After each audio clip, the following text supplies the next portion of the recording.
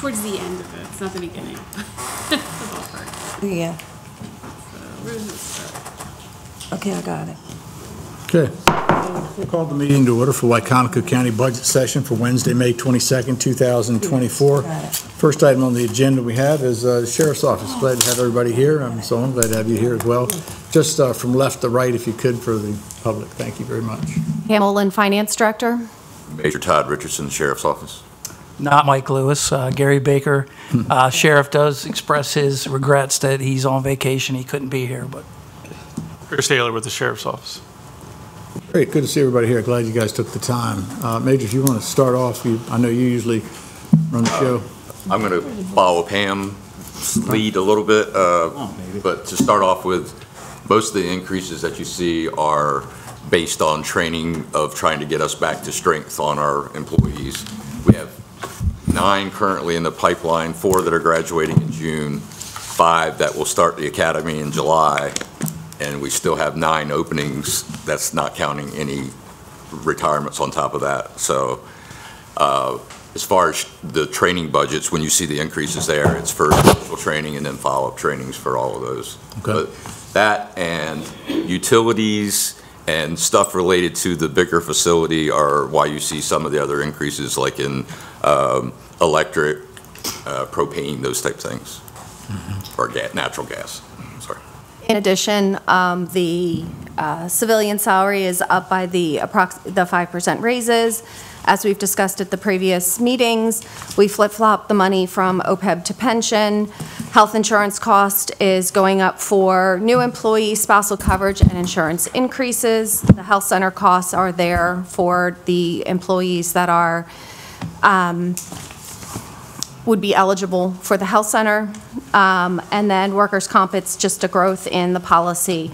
I did send to Mrs. Hurley last week that when we were doing another review of the numbers, there was a misunderstanding on the new scale that is listed in the budget. And we missed placing anyone who was on step 18 on step 18.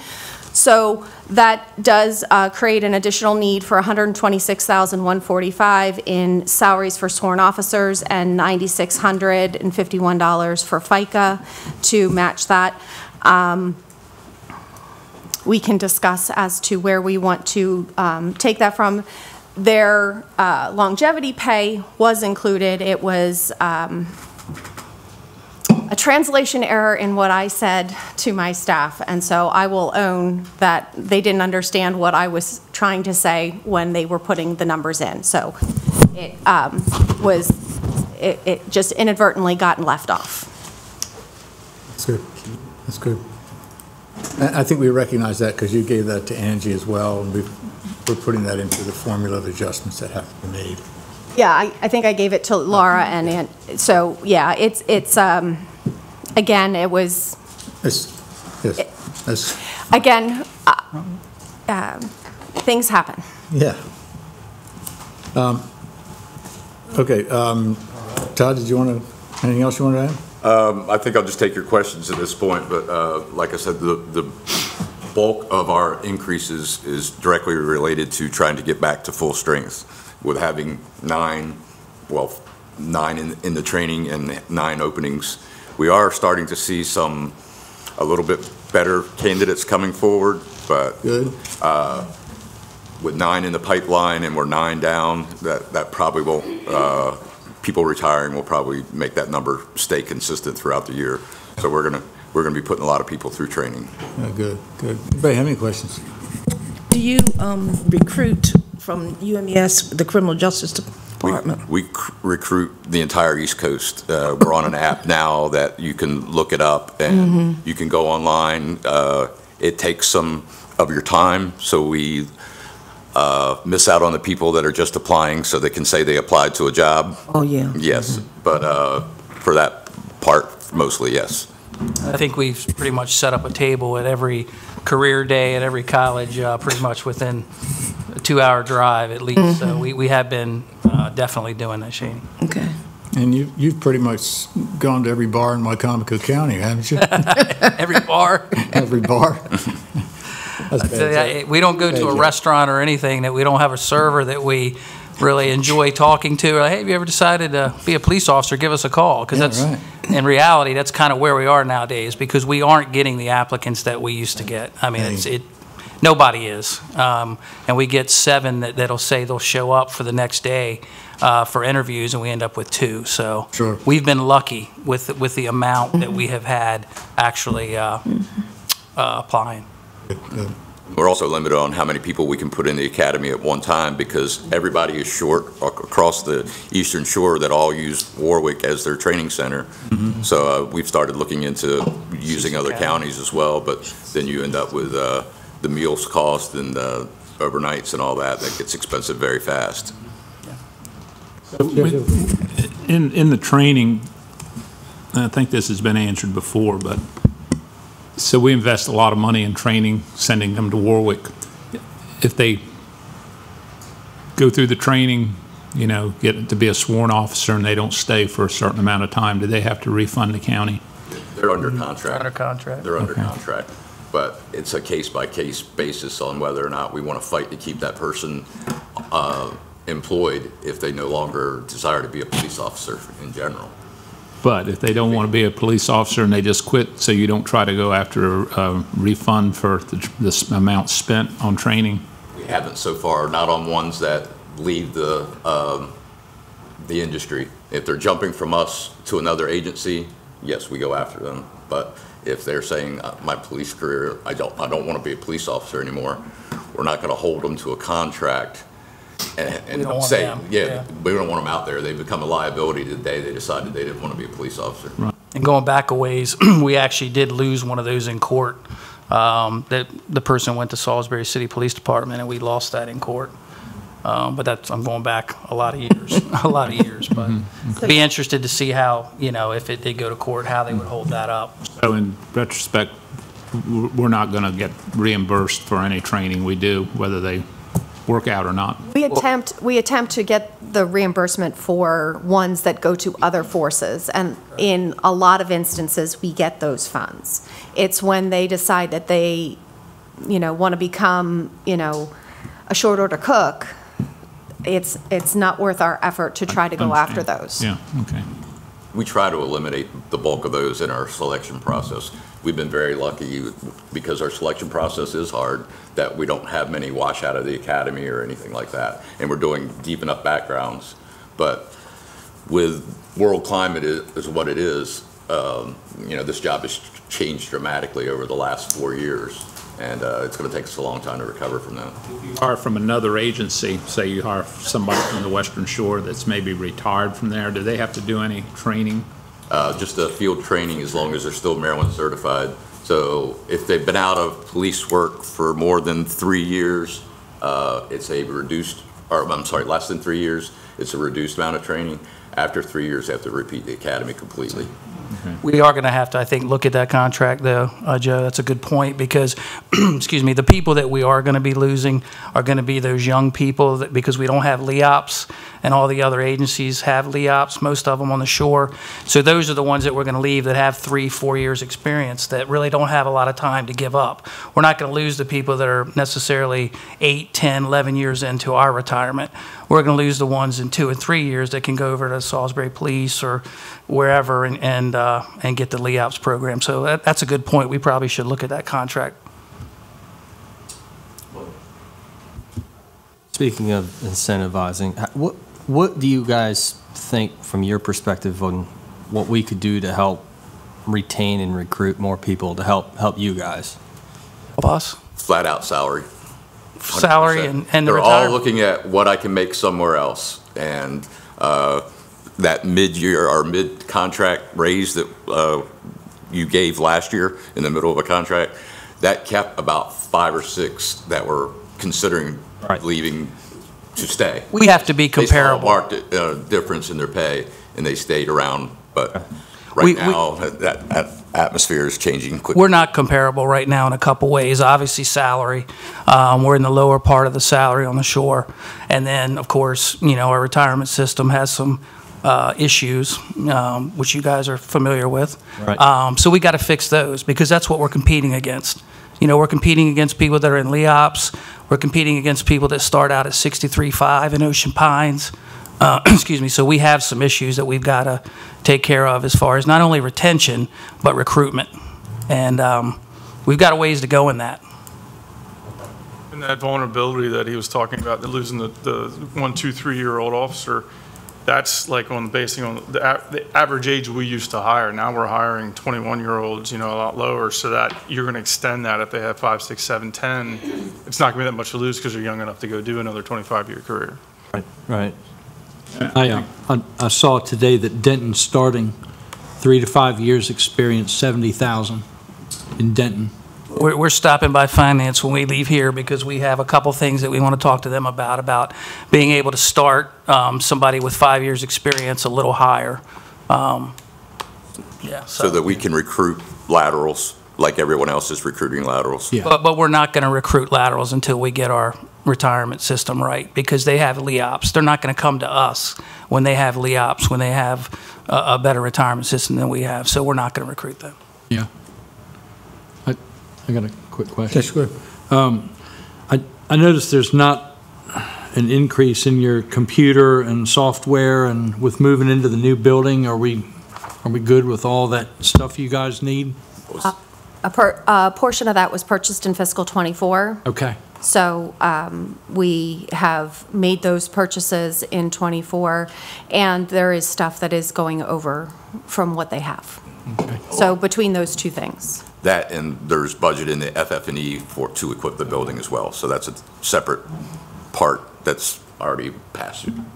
Yeah, so in the 2024 budget, there was capital improvement, our capital budget for furnitures and fixtures that is in the capital budget, not the operating budget. Okay. And so those three sources are covering the primary costs of the computers for them. Thank you. Just want to make sure you guys have the tools you need in your new building. We've got the tools. We just got to have people to work them. Yeah, right? That's across the board. Yes. Yep. Dunkin' Donuts doesn't have enough people working there. Trust me. I have one other question. We'll take a shift. I've heard this from one of our deputies, that the amount of calls one of our deputies will have compared to the amount of calls that a Salisbury police officer has is there's a lot lower call rate in Wicomico County than there is Salisbury. Is that ever used as, you know, a recruitment tool? Look, you're not going to be as busy in Wicomico as you are in Salisbury. I mean, I've heard that said, so.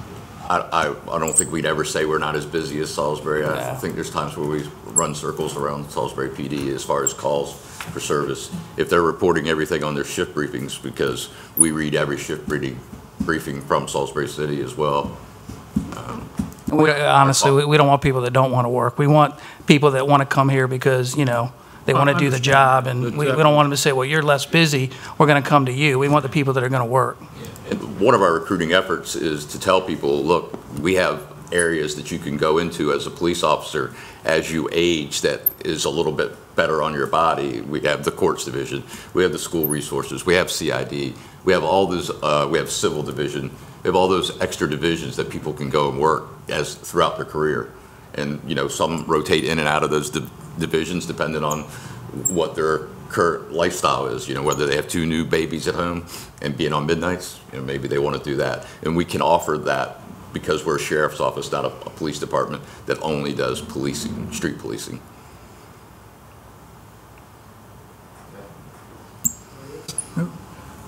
So that's pretty much about it, fellas. I mean, we're okay with everything you have. All right? Better than listening to me talk for an hour, isn't it? If y'all get some time, I would encourage you to come over and take a look at the building when you get a chance. Sure. We're to the point where furniture is in it now, so you can kind of see what it's going to look like and kind of see, you know, what each division looks like, and it's coming along nicely. Can't tell you when we'll be in there, but it is coming along nicely. What are we looking at? Okay. End of summer or something? Who you talk to?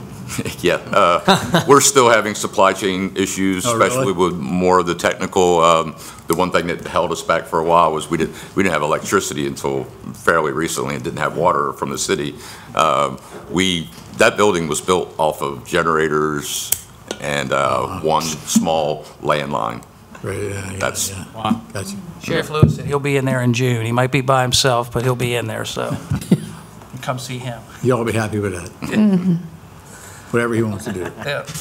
All right, well, appreciate it again. Thanks for taking your time. Good seeing you. Thank you. And I will give my leftover time to the next person, whoever that is. Sounds good. Thanks. Okay, 321. 3:45 is corrections, so we have a half an hour. Does anyone have any questions? Let me get to my corrections here. Anything in general? Laura, where did this sheet come from, fund balance estimate? That's the updated one. I provided you the same document at the end of the last meeting. I updated it based on yesterday's final number associated with the CAC. I had put in an estimate of $1.5 million, but the number actually was $1,450,000. So I updated it based on the actual budget amendment that was done yesterday. And so that shows the estimate based on the current proposed budget and the expenditures that have been approved in fiscal '24 for where the unassigned fund balance will be approximately $53 million at the end of fiscal '24, because as I stated in the note, your use of fund balance that you budget gets moved out of the unassigned and goes into your committed and rainy day fund because of the fact that you have made that, commitment that you're going to spend that in the next budget. So $53 million is the current estimate, 53.1 is the current estimate based on the submitted capital budget. Okay. Okay.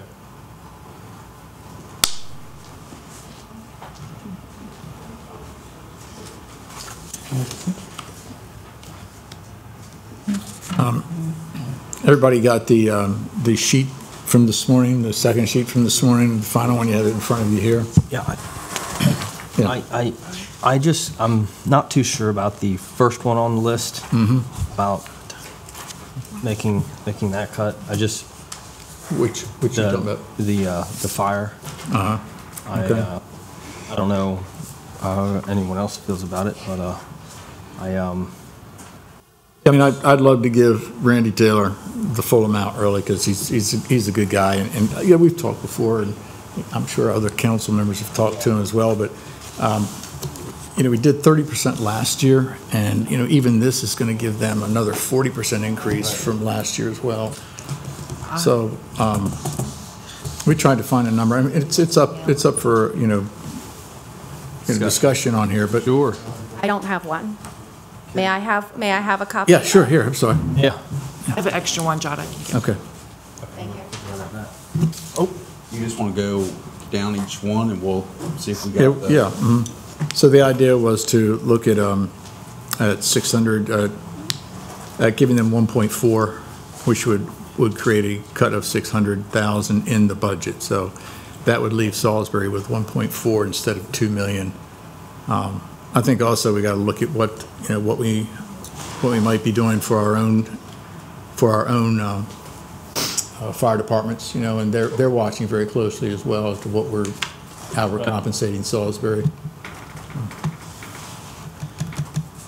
Below that, yes. The only thing I want to say, by me listening to the fire trucks and ambulances going by my home, just by my house, Salisbury, I'm talking about Salisbury, they do a lot in the county. They do a lot in the county. And I know my neighbor across the street, was 2 ambulances had to come to the house. I don't know if it was 2 people or what, but it was 2 at one time. That's just something I saw. But they're constantly going down toward Delmar. They're going, I don't know where they're going. They're turning down Baylor Lane, Hearn Right. Lane. What I see just in my neighborhood. And I just, Well, the idea really, Shani, is it isn't so much of the service calls they make, because I recognize that too, and that is important. What we tried to emphasize before when Salisbury was in here was that the demands that they have as far as the costs that they're incurring, they don't have volunteers for the most part. They have minimal number of volunteers, and their costs are going to be, much higher than anything we might do with the volunteers. So if there's any means by which the county can work on expanding EMS for the local county fire departments, that would take a lot of relief off of Salisbury. But until then, we'd hope that we could maybe invest, depending on, hopefully maybe the SWOT analysis will show us something, but we could evaluate exactly how to solve that problem and invest in the county as much as we can to take that burden off of them. yeah, we need that, because I just think about, I guess I get, when, by me being on the city council and all that, see what they're talking about and everything. Sure. I just want to make sure it's fair as much as possible. And it would be nice if we had our own fire department. We're going to be a few years out from that. Yeah, I know right it. now. I'll probably be gone. Yeah. Yeah, okay. But it also took us by surprise because, there was a lot of negotiations beforehand when we went from about 770,000 to $1 million. And that was just 2 years ago. So we've gone pretty much from 770,000 to 1.4 million. So we've pretty much doubled it in 2 Yeah. years. It would be, hopefully we get to a point in the next year and a half or so to where we feel very solid that a formula is driving what that number looks like for all of the departments. I know, of course, that's different with EMS or whatever, but it'd be nice to be able to really have something we can solidly stand on and say, okay, this is the cost, this is the amount that we're paying.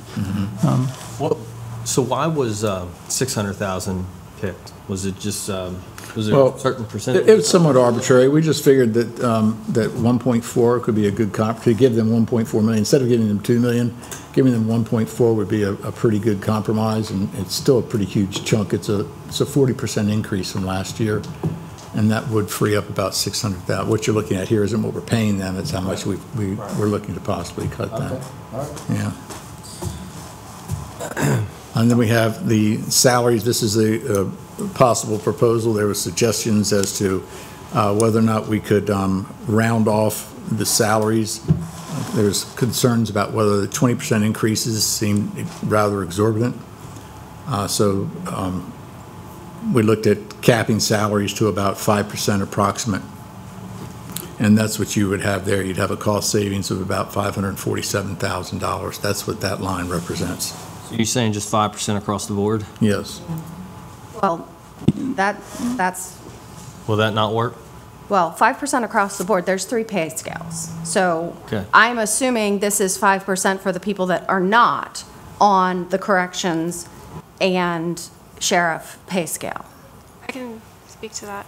But Okay, so for the sheriffs, what I did was I excluded the sheriffs if they're, there's a code on the budget control, position control document, 1SG, SGT, Corp, DFC, I think, and DPTY for the codings. So for those were excluded from this, and then I did not exclude corrections because I wasn't told that that was supposed. That is Okay. in the budget as a total separate scale. Okay, so. And that is those have different percentages. So if you're capping at 5%, that totally changes the scale of them. Okay, so I will, I inquired about that, and, but then because the only agreement that I had was the FOP one, so I can exclude the corrections. You have the salary scale in your budget.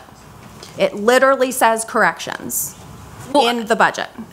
Something in the budget's we're different helping than each other having, here. like, what the agreement was. So I had the agreement for the FOP. There is no agreement. There is a salary scale and has always been, since the new salary scale, there's been a separate salary scale for corrections. Okay.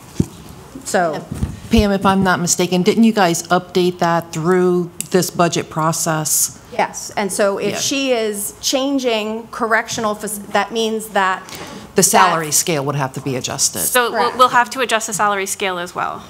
Okay. But that salary scale is not a strict 5%. It is, So are you all including the corrections with this 5% cut? and then you're also That's what I was told to do, because there And- wasn't an agreement otherwise. So either I'll have to also adjust the salary scale for corrections, or I would have to exclude those from the cuts of 5%. And the other piece that is in this is 8% for emergency services and for the emergency services that operate out of the sheriff's department. So we need to know, are you really intending to adjust the salary scale for corrections and adjust the 8% for the emergency services? Because those were two emergency services is having a hard time recruiting Yeah. and maintaining. And so we very specifically stated emergency services was 8%, that corrections has a new scale. Right. And then there are some other people that are not 5%, but those two subsets, I'm asking the council, do you intend to bring those down to 5%? If the answer is yes, I need to know that, because I literally will check every person in the system to make sure that it's been appropriately, because 2020-09 ties my hands. You're talking about corrections and emergency services? Yes. All right, well, we can review that. Nothing here is permanent. This Okay. is just something to get started with. I was going to say, I don't see the need to go into anything that has to do with public safety. I don't want to touch like, if we've got to give them an 8%, I'd be okay with that. But if it's anything other than corrections and law enforcement or emergency services, anything other than that, if everybody wants to do like 5% across the board, I'm okay with that. Okay, well, we'll look at these again. I can easily change Sure. the emergencies. I mean, literally, it's a Yeah. one. As I stated last year, Yeah. as finance director, I need enough time to, it is all well and good that the internal auditor has come up with a number. But as Right. the finance director, I will have to do so. I can't make these changes on the fly on the night you guys want to adopt the budget. Well, that's why we have a recap today. Okay. We understand. Also, Go the intent is that I give you my spreadsheet that has, I've taken the PDF, digitized it into a spreadsheet. So it actually has like the specific amount for each position that's actually on the position control document, that Exhibit F. So you'll have that from me. I understand. We will still have to check it. Yes, but you won't just be given a blanket number. It'll be allocated to each control each number that has a number. Then that does not. Each position that has a number. Yeah, but I will tell you that number does not translate exactly to what is in the munis line item. We can anticipate that, but Okay. she's trying to help you, let you know that what she's going to give you is what she can do to the best of her ability. Okay. That's why it would have been good to have every position in that position control document, but Yep. not every position's on that position control document. No, the position control document is the full salary for the full year. That doesn't mean that the budget is funded at the full year for each position. So, During the budget recap, will you guys be here? yes. Wouldn't it be more beneficial to, I know why you jumped up here, because we had a half hour to kill, but wouldn't it be more beneficial to go ahead and have corrections? Because they're here. So we can ask the questions Oh, they're here. They're here. Yeah. and then do the Yeah. board? And Good then- call. No, that makes sense. Well, see, well, I didn't realize they were all here yet. Yeah, I didn't Yeah, realize they they were walked here. in here. Come on up. Yeah, Chris is here. Step right up.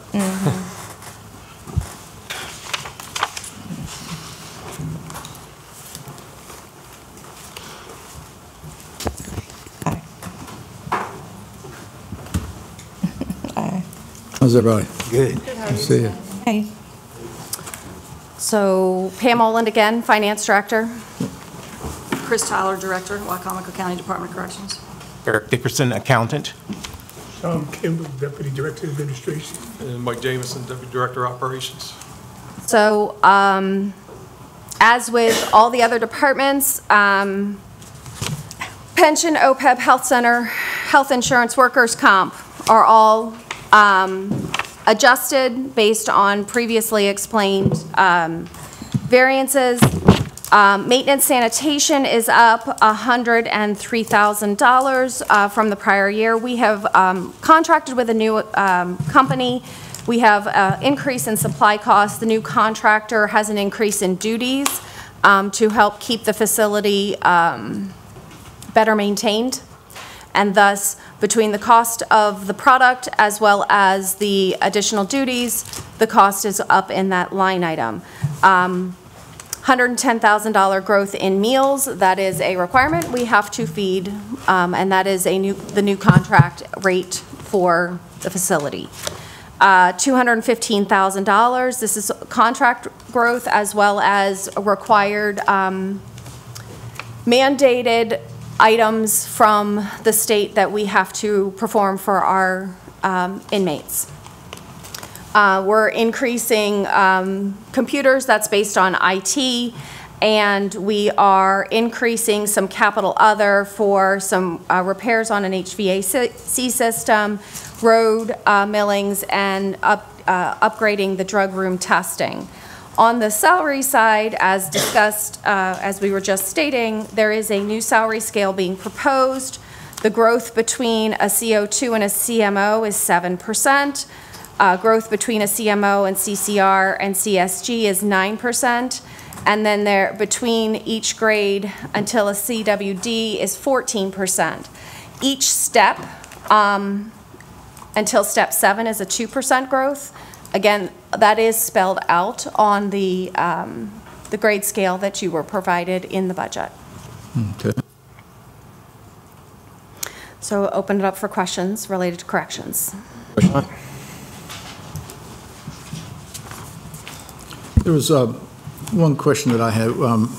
We're trying to see where we can find some monies because we're looking at other areas that we might want to add funding to.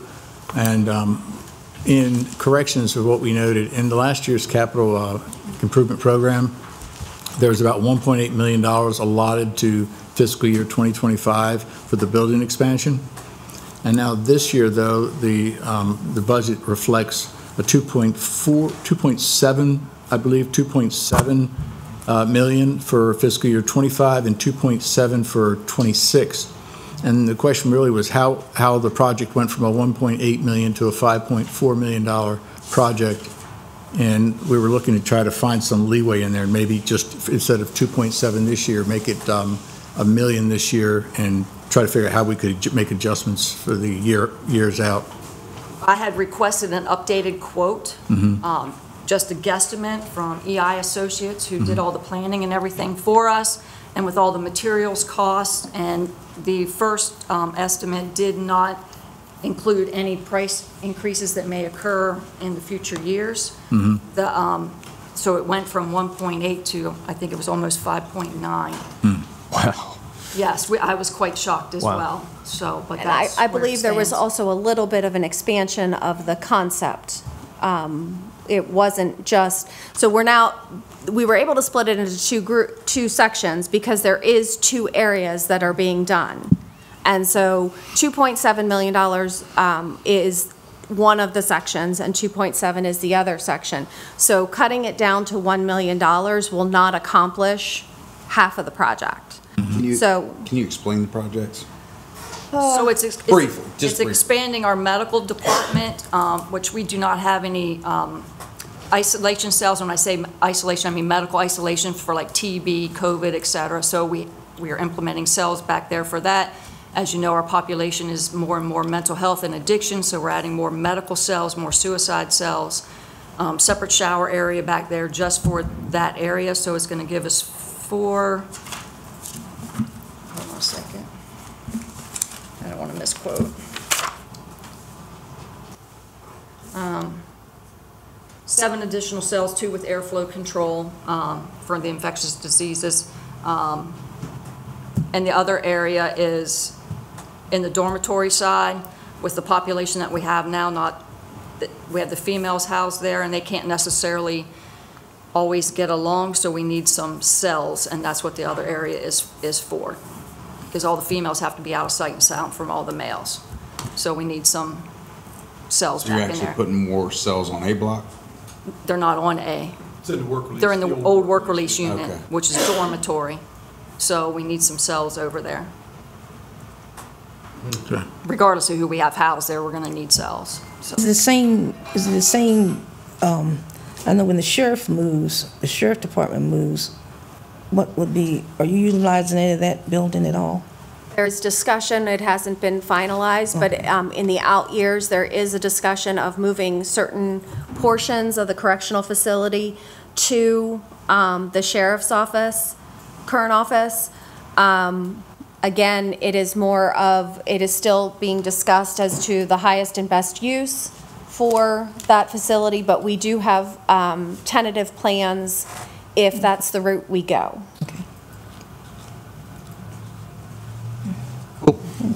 Okay.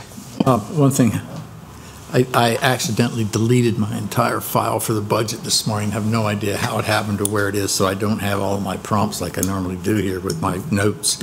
What was, you had a promotions line, I think, of 221,000. I say promotions, vacancy promotions maybe, or? Salaries and promotions. Salary promotions? I believe.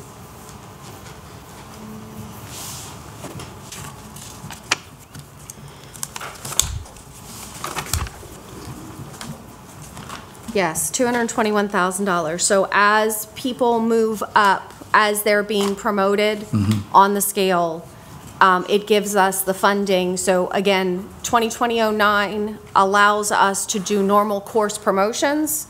So we have put everybody on the position control document as they're currently standing, but if there are promotional opportunities during the year, we have the ability to promote them, and we put funding in here for those promotions. Yeah, the reason I ask is because it seemed like we look at all the other departments and what's going on with the other departments, and I think there were about 4 or 5 that had the same line item, but they were usually in the in the area of 40,000 or 20,000, and we just thought that we weren't sure where you came up with 221, and it seemed extremely excessive. One of the other things we also did, so as I have talked previously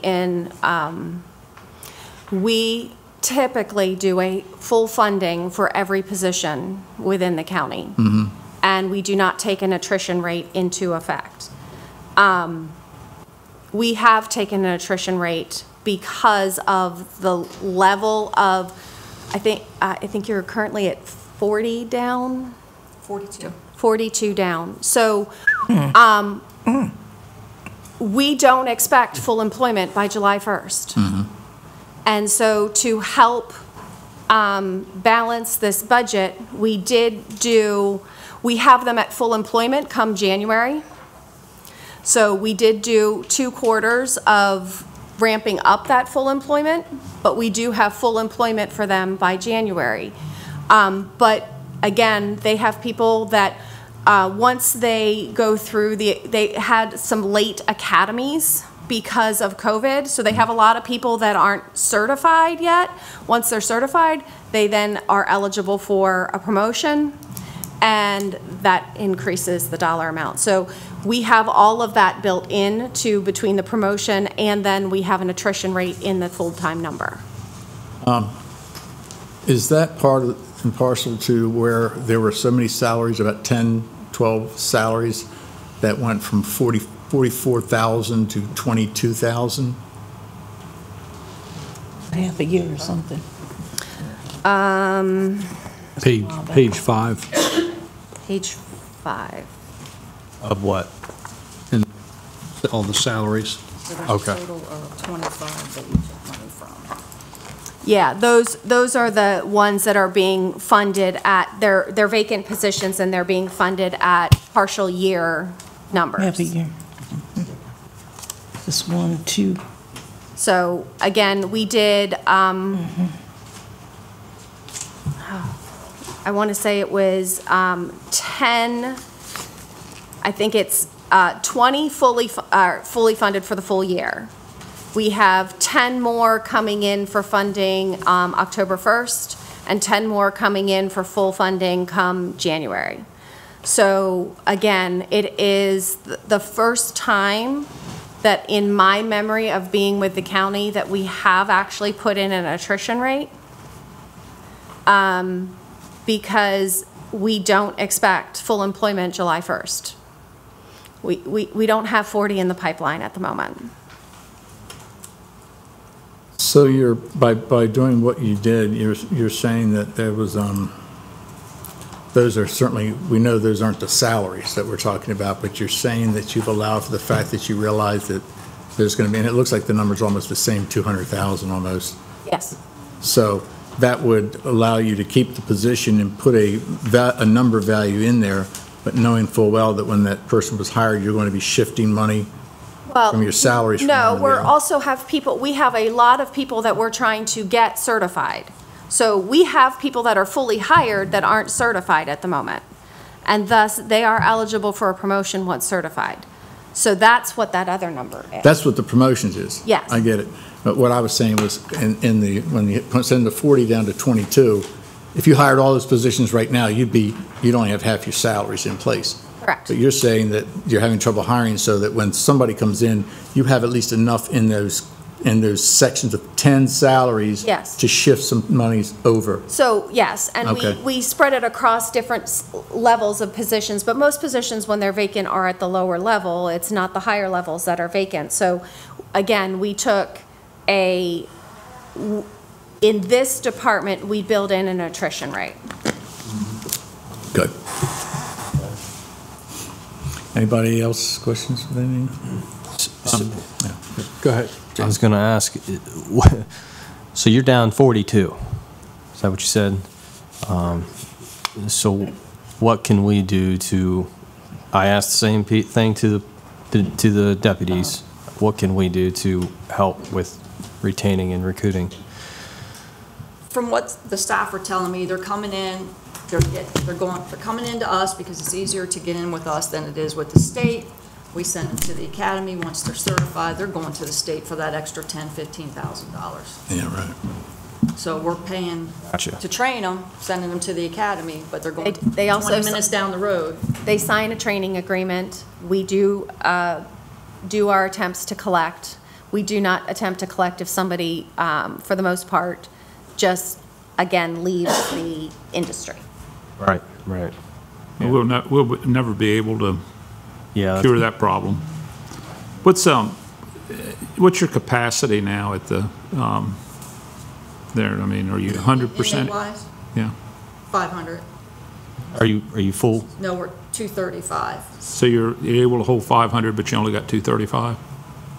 Yes, but it doesn't matter how many inmates we have, all of our staff is still the same. We still need the same amount of staff. Yeah. Okay. You have different cell blocks, or what do you call them, piers, closed off?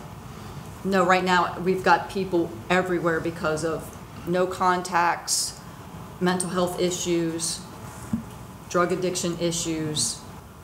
So the whole complex is open? Yes, that is correct. And being used? Correct. Okay. Where do you send the, I remember years ago you used to have a place for immigrants.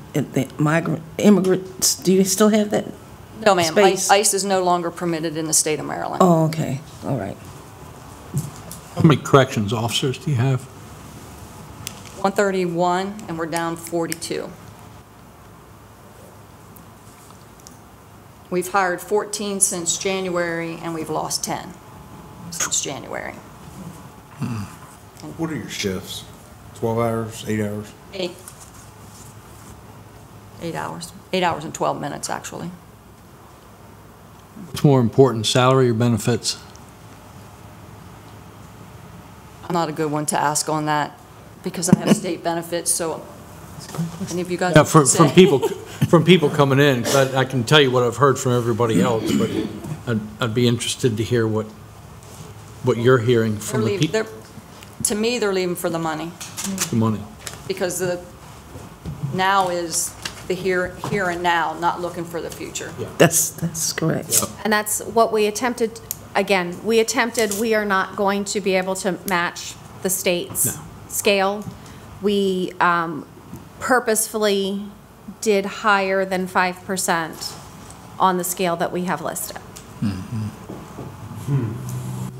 But the raise doesn't include the step, right? It's two separate things. So so for correctional officers, what we put in was we gave them all a raise on the first full pay period in July, and then they're all getting a step the first full pay period in January. So they're getting 2 if this budget passes as presented. So they're getting the new scale, and then they'll get a mid-year because they will all move up a step. We have not, since we started the new scale from Bolton, we have not given steps. This would be the first time that we would give a step. So we gave them, we split it up, we gave it, and that is also part of the promotional, is the step, is also built into some of that number as well. Yeah, okay.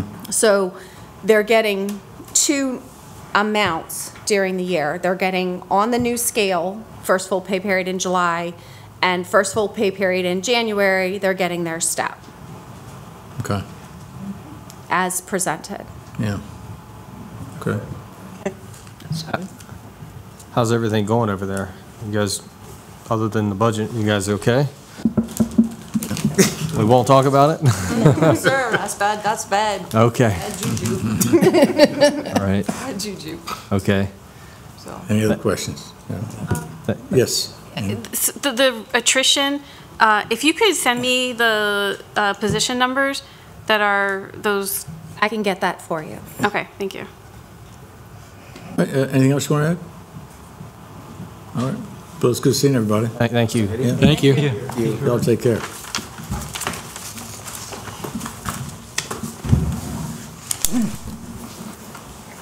Good day. All right, you too. Yep. Bye. Have a good weekend if I don't see you. Alrighty. Board of Education is here. Good. Great. Some of them, I don't know if all of them are, but Board of Well, Education. John's here. That's all we need, right? Come on, John. Yep. Yep. We're running a little early. Looking at his stuff.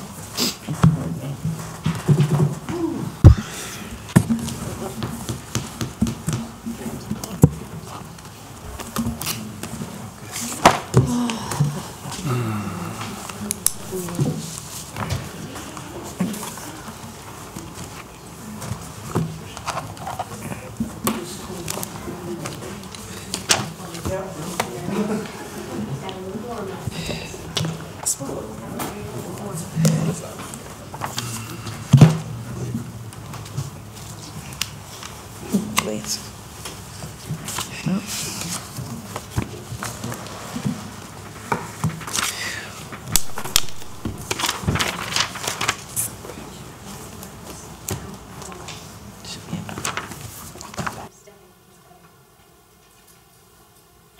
Thank you.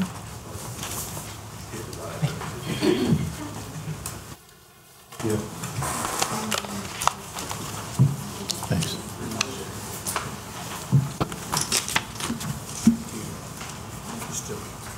So Pam Oland again, Finance Director.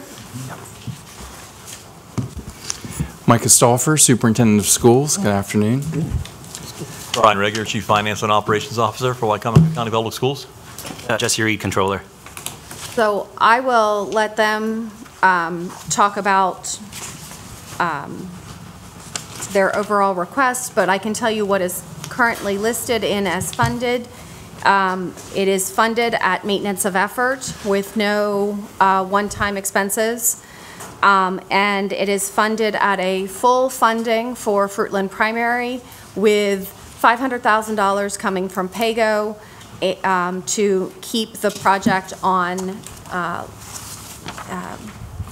online, and $20 million worth of bonding if we would follow the basic schedule that we had last year, which would have bond introduction in the second meeting in June, and we would have the sale at the end of October, or mid-October, the second meeting in October. So that would allow for funding at the end of October to give them cash in the month of November, which is what they would need to keep the project in line with their current projections.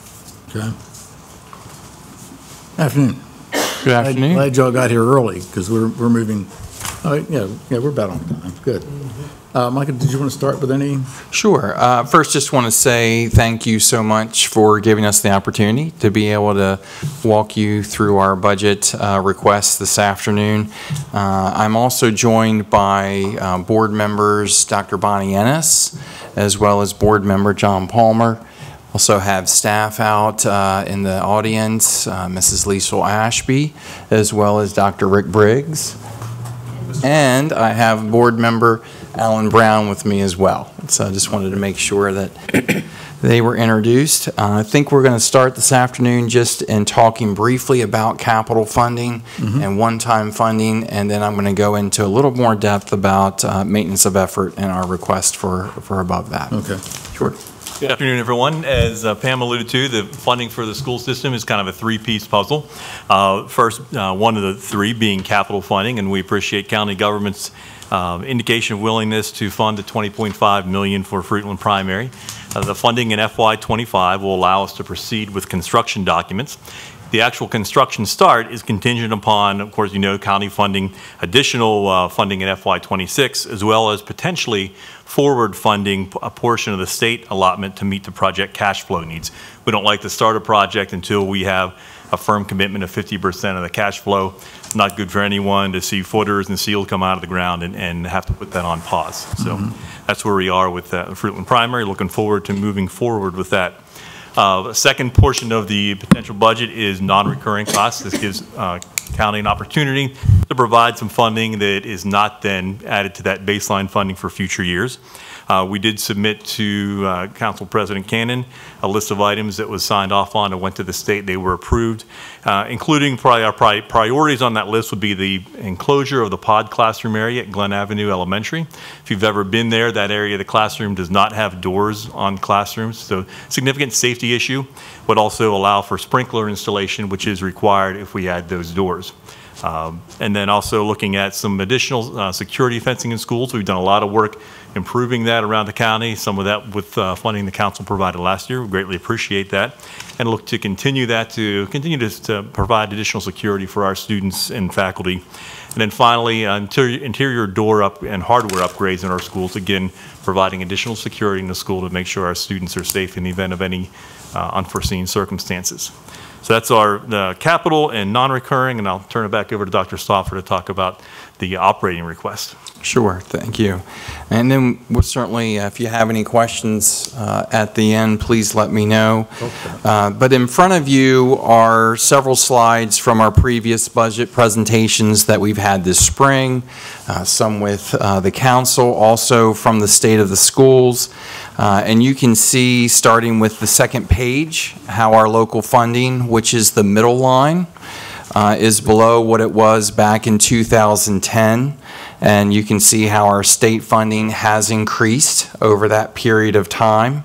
So that delineates our federal funding, local funding, and then our state funding. The next page is a summary of the mandates that we have now under the Blueprint for Maryland's Future, which is why that state funding has increased, meaning that public schools now have a significant increase in the services that we are mandated to provide that we did not have to provide in the past. I wanted to make sure that you clearly understand that. Mandates in the areas such as resources for English language learners, special education students, pre-K education now for public school students, teacher salaries, increases in training, dual enrollment, and our CTE program expansion, as well as the accountability and the tracking of funds all the way down to the individual student level, as well as the overall accountability that we have to have when we get now audits and inspected from the state for the implementation of those mandates for Blueprint. I have a question. Sure. This second page chart, the middle line, does that include school construction funding in that line? This is operating funding. So that's not operating. Does not include school construction. Okay. That's correct. The next page are areas that state funding or Blueprint funding, if you want to term it that way, does not provide funding for. On that next page, you can see there that these are areas that really would be very heavily dependent or relied upon local funding for. Okay, so you see school safety and student discipline, class sizes, athletics and extracurricular activities, art and music programs, technology for instruction, field trips, other student experiences, world language and our elective courses, transportation and other costs of special education. The state funding currently only covers about half of our special education costs here in Wicomico County. Salaries for support staff and benefits for all staff. So those are areas that are not covered under the state funding or Blueprint funding. So knowing that we have all of the mandates under Blueprint and all the important areas that I know we want for our schools, which rely heavily on local funding, which is that previous page there. That next page looks at the local funding. You can see where our per pupil local funding is next to last in the state currently.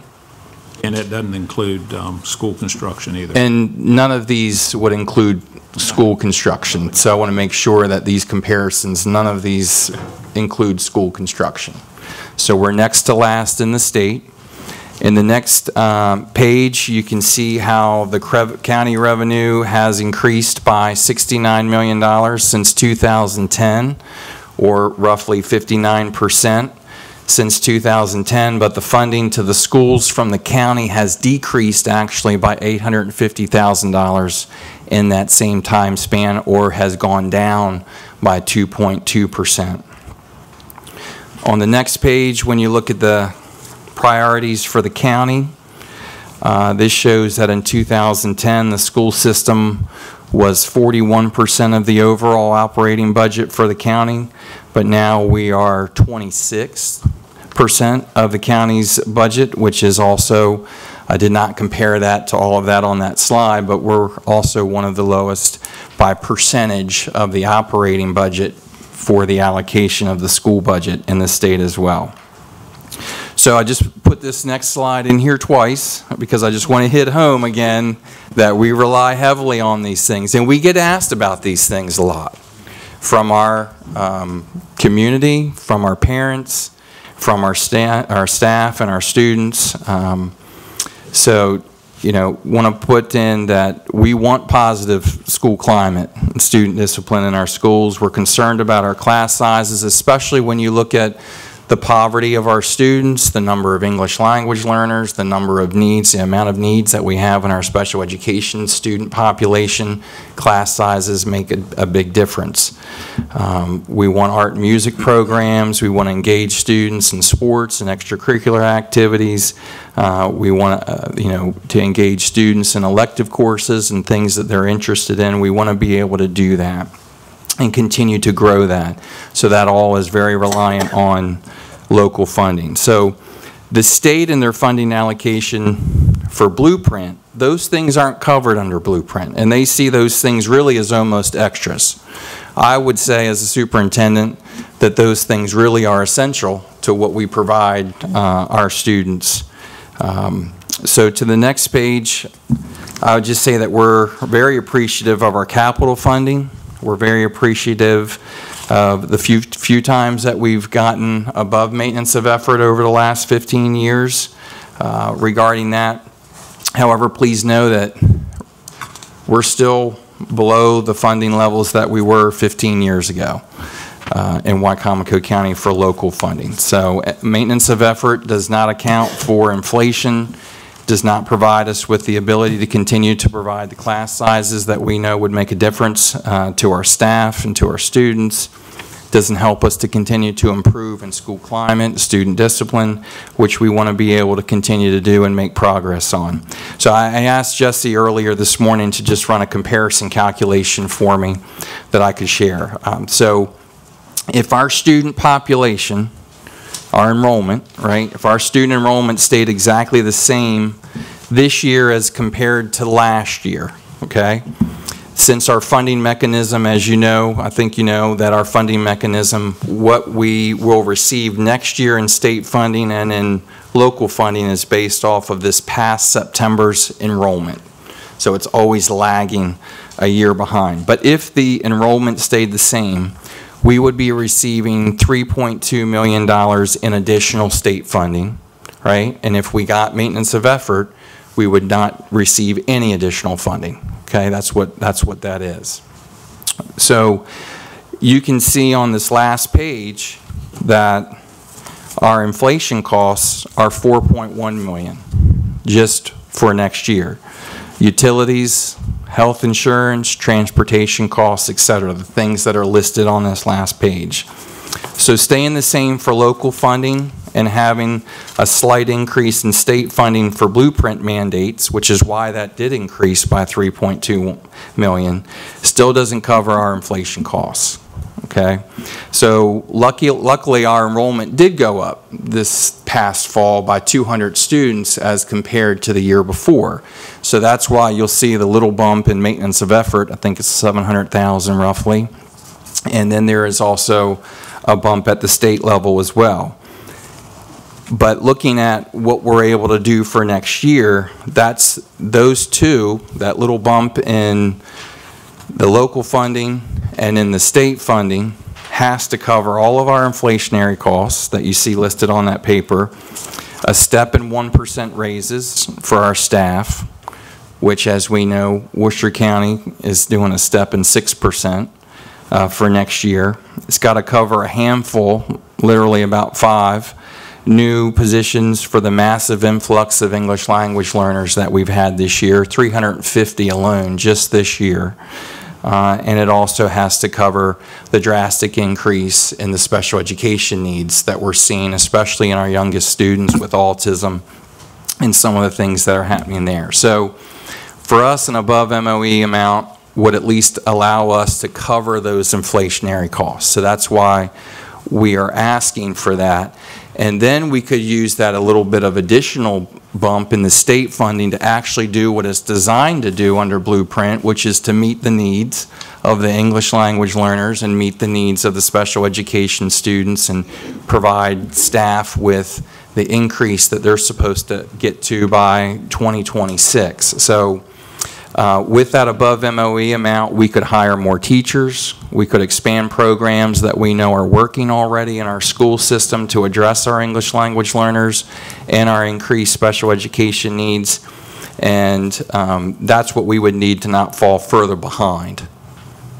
What those state Blueprint funds are designed to do is to cover the things under Blueprint, which is what I discussed earlier. So local funds could be used to cover the inflation costs, so we don't have to use the additional state funds to do that. We could use the Blueprint funds to do what they're designed to do. So that's what our request is, and I believe that's what our community has very clearly talked about with me. That's what I hear our parents talking about, our staff talking about. They want us to continue to try to do better things in our schools and not continue to fall further behind. So the last thing I'll say is that no matter where we end up, right, on capital funding, one-time funding, above maintenance of effort, what our request is for that, I would just ultimately say in the long term, my team and I would love to be a part of future discussions on a long-term plan for local funding in the future. What do we want to get to? You know, what are our goals for the school system? We can articulate those to you, but working with you to, you know, what's the 5-year plan on local funding to be able to get to those goals and not, you know, kind of live year to year in a sense, but really to at least have some goals on what we want to do in the future. So just appreciate the time. Thank you all for giving us this opportunity today. Okay. Any questions? Question. Can you explain the increased amount in lease purchase technology? Again, yes. That's a Jesse question. Yes, sir. We've been using our ESSER funds to purchase technology the last few years, the large COVID grants, but those expire. They're expired at this point. We've already spent all the money. So next year we have to dip into the general fund to buy computers after we've had the luxury of not having to do so the last few years. Thank you. Yeah. You always have a really good argument. You know that. We try our best. You really do. And honestly, I will say that we have 15,000 students, parents, and over 2,000 staff that we're in contact with on a regular basis, and we put the things forward that we hear from them, right. And that we try to listen. I get it. Question for you, because no matter what we might do, what we might be able to do, we're still nervous about the maintenance of effort as far as increasing that. That seems to be a thing. I mean, you guys are all used to it. And I guess it's mainly because of the state formula, the way that they deal with it. And of course, we've more recently resorted to the one-time funding, which you did put in before the deadline, which was really great. So I've never really understood quite, I understand that the one-time outlay you're talking about is capital outlays, et cetera. But if we were to contribute to one-time only, wouldn't that free you up to a certain extent to have more room possibly to address more of your issues on your cost of doing business? I'll start, and if staff have anything to add to that, please do. But we have to make sure that we're following all of our budgetary guidelines as well. And yes, if you use one-time funding, and it may free up some costs, especially on the capital end, it doesn't really free up anything on the reoccurring costs. And when we're a school system, 80% of our costs are people. That's just the way it is. And if we have additional needs, additional English learners, additional special education needs, those types of things, the way that we can address those needs most of the time is through new staff to be able to work with them, and also new programs, neither of which are one-time things, right? If we have new staff and we have new programs, we would want to continue them year after year, so they're reoccurring costs. So the state's not going to approve those types of things for one-time funding eligibility, and it's also not going to enable us to really, it'll free us, maybe free something up for 1 year, but it's really just going to probably tick off a new capital project, some smaller project that we wanted to get to for that purpose. Yeah, and just to follow up on that, we do have in our annual budget, we do have a line item for capital outlay, which covers some smaller projects, certainly not a school renovation or new construction, but small projects such as some of what you see on that recurring list. But I can tell you, without that one-time funding, that's something like the pod classroom enclosure, we wouldn't get to this year. We already, we have plans for much of that funding already. We're doing some work with some interior door hardware in some schools. These schools were a little bit lower on that list, so they just wouldn't get done this year. The projects that we submitted to you are ones that we know that we're not going to be able to hit this year. Yeah, good question. I have a question. Since you embarrassed me, you embarrassed me. Okay. We're the almost last on the totem pole for the last next to the last for the. Oh, okay. Didn't mean the scale you showed. Sure. Per pupil funding. Yeah, per pupil funding. Yeah. We're the last on the almost. Next to last. What does the state say about that? What's the report card on that? What's the state? They're only gonna. I mean, obviously, it's a challenge, and it's well known around the state. Because I have state meetings with other superintendents and also with our state board of education members and staff. But that's why that maintenance of effort piece is there.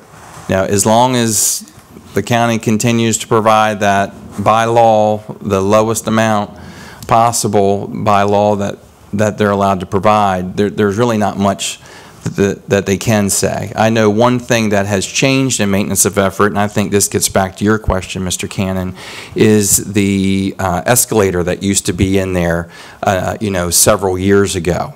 That helped account for inflation a little bit. That was typically 1 or 2%, something like that, whatever it happened to be at that point in time, and that would account for that. But when the blueprint legislation went into effect, that escalator went away.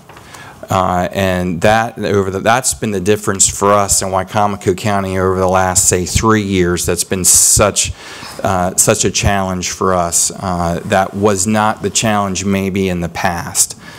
Now that those inflationary costs, whatever that is, maintenance of effort is exactly the same amount per pupil that it was the year before. There's no escalator in there. There's no additional funding formula, that may change that a little bit. It's the same amount. So the only reason that would go up or go down is because of our enrollment. It does not provide anything in additional funding to be able to account for the inflationary costs that we're seeing, to be able to just continue the same services that we did before. Yes, Josh? One comment, one question. I think most of what you've put forward, of course, is pretty straightforward. I guess comment-wise, I really appreciate what you're saying there. I think that's what with regard to setting a plan for the county, whether that comes through the county executive or through the council, to be able to have a commitment to say, oh, in the next 5 years, we're going to reach this amount. And I like how you've laid out the 4,107,281. Whether that's the number or a different number, doesn't really matter. But I think getting to one specific number, because you look at these areas not funded by Blueprint. I'm glad you put it in there twice, because to have most of these kids, trying to get them to stay, they only come to school for athletics or extracurricular activities, and of course that's not funded by Blueprint. The arts and the music programs, that is another huge area. I've heard it from my twin sister, who's a long-time educator. She has worked, if they didn't have those arts programs, a lot of those kids would be gone. And I'm a music guy myself. But these are really important areas and a lot not funded by Blueprint. So I think it'd be great. I don't know who wants to make the decision on that or the commitment, but for the county to say, hey, we want to get to $6 million over 7 years or $5 million or whatever it might be, I think that's important as opposed to this just annual piece by piece looking at budget. That's what we're asking. The only question I had was just, I know I've asked you before, and I always have people ask me, and I have terrible memory because I see what's going on, but I guess the question, if I see the electricity cost, I know that's always going up, and that's an issue there. I know I've asked before about renewable energy, trying to put panels out on, on new schools or those kind of things. I know that there's an answer to that, and I don't remember what it was, but what is the latest with that? Sure. So we do have solar arrays at a couple of facilities, Northwestern Elementary behind Mardella and at James M. Bennett. We have 2 grants in now with the Maryland Energy Administration, both targeted on renewable energy. It is potentially, we're looking at with Fruitland Primary at going net zero ready.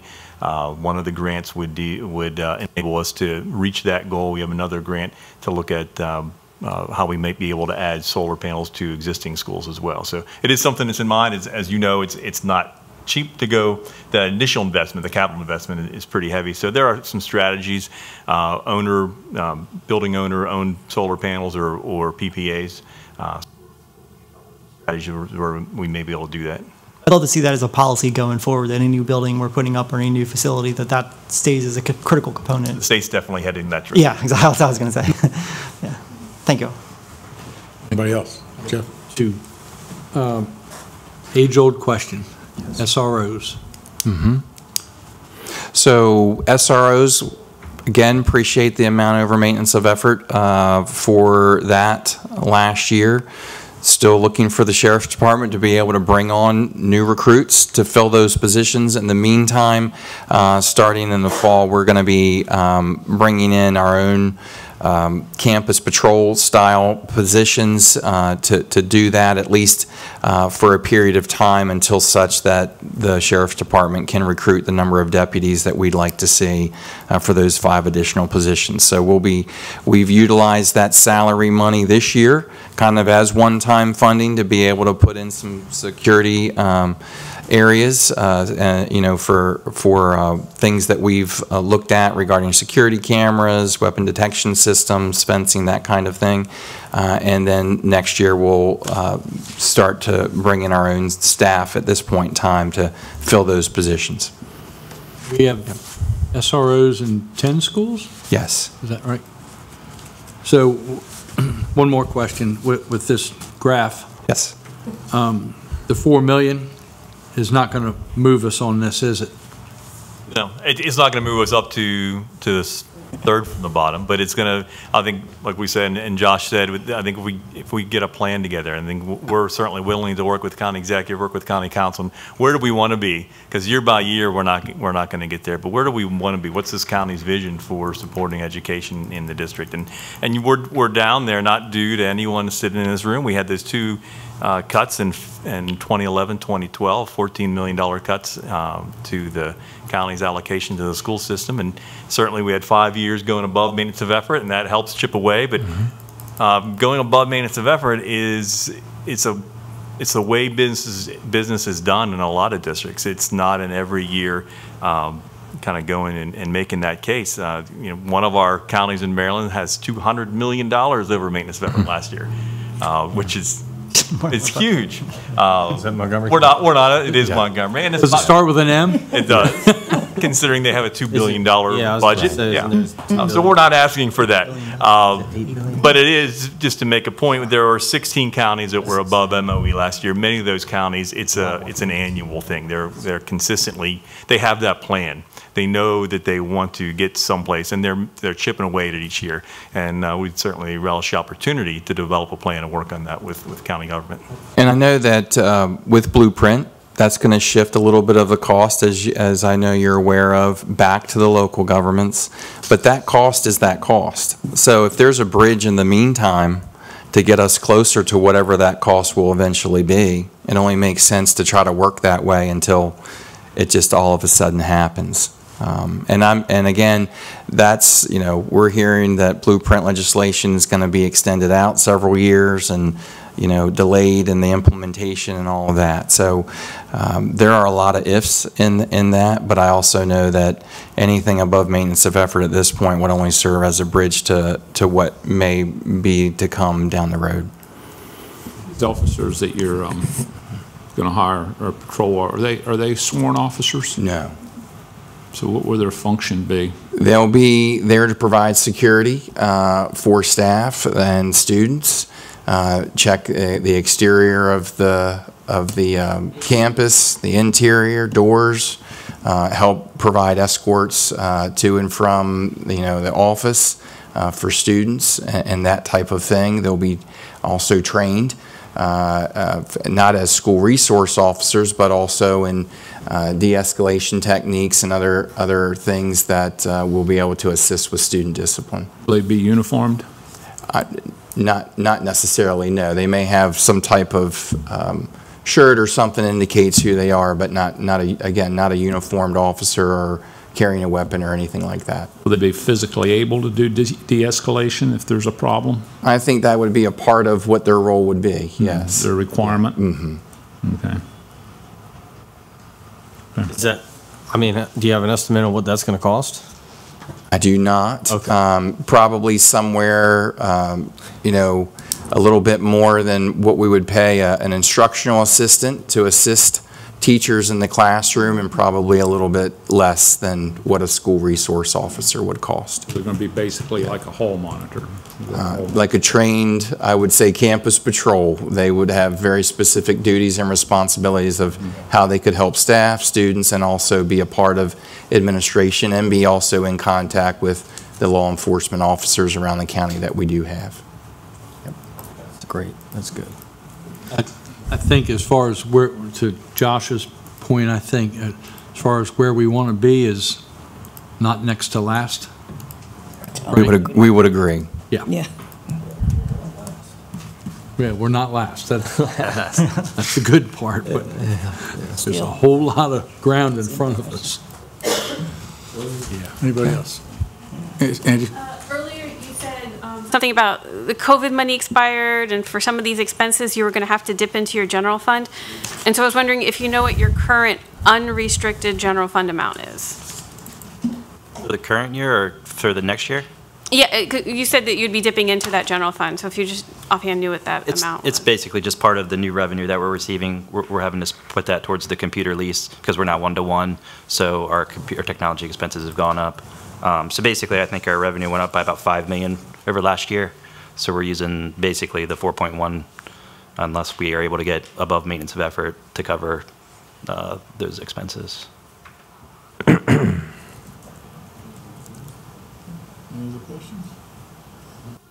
appreciate you. Thank you very much for John? your time.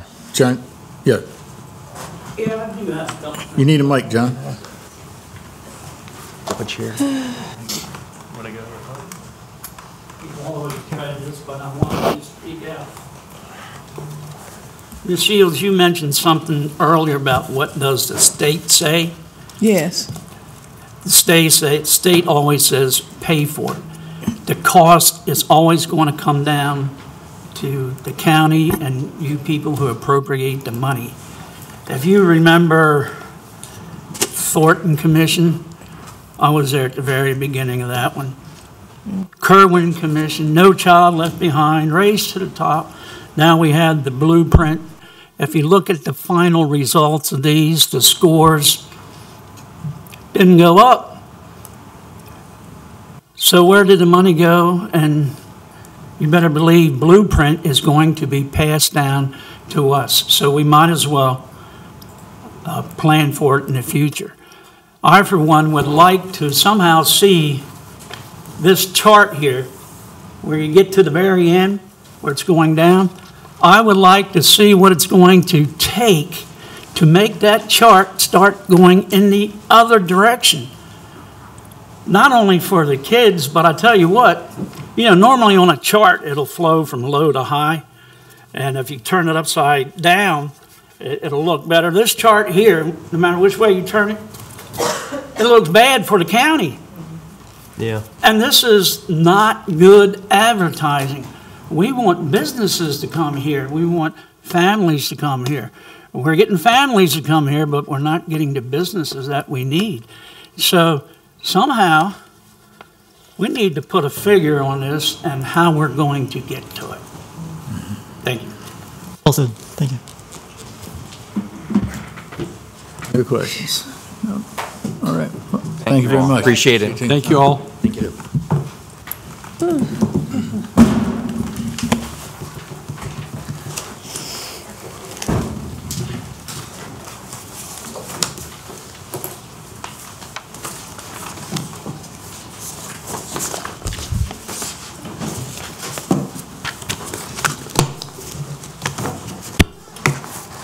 What is we doing now?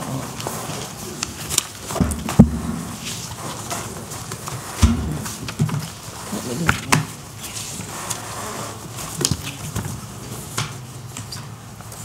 I know shit.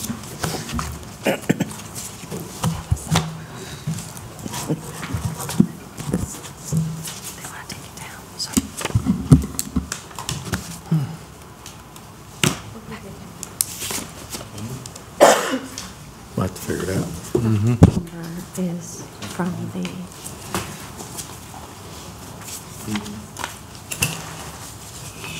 So we have in this rundown here, in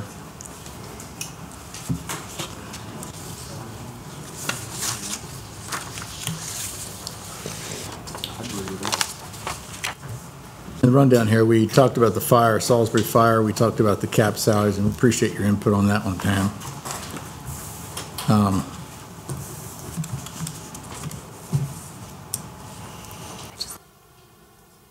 We have benefit salary changes approximate, which is about 143,666, which I think we know we need to adjust that number as well. There was concern in regard to the executive office, the promotion in the new position. If we were to remove that, that would be about $62,000.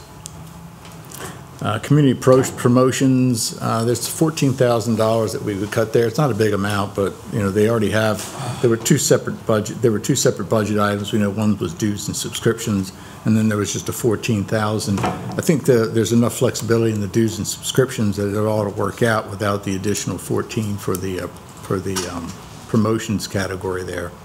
So again, is that just for my department, or is that across the? That's just for community. There's a community promotions, promotion right? line item. Yeah, Okay, so which is- Department 6 Yes. is what you're talking about Yeah. on community promotions.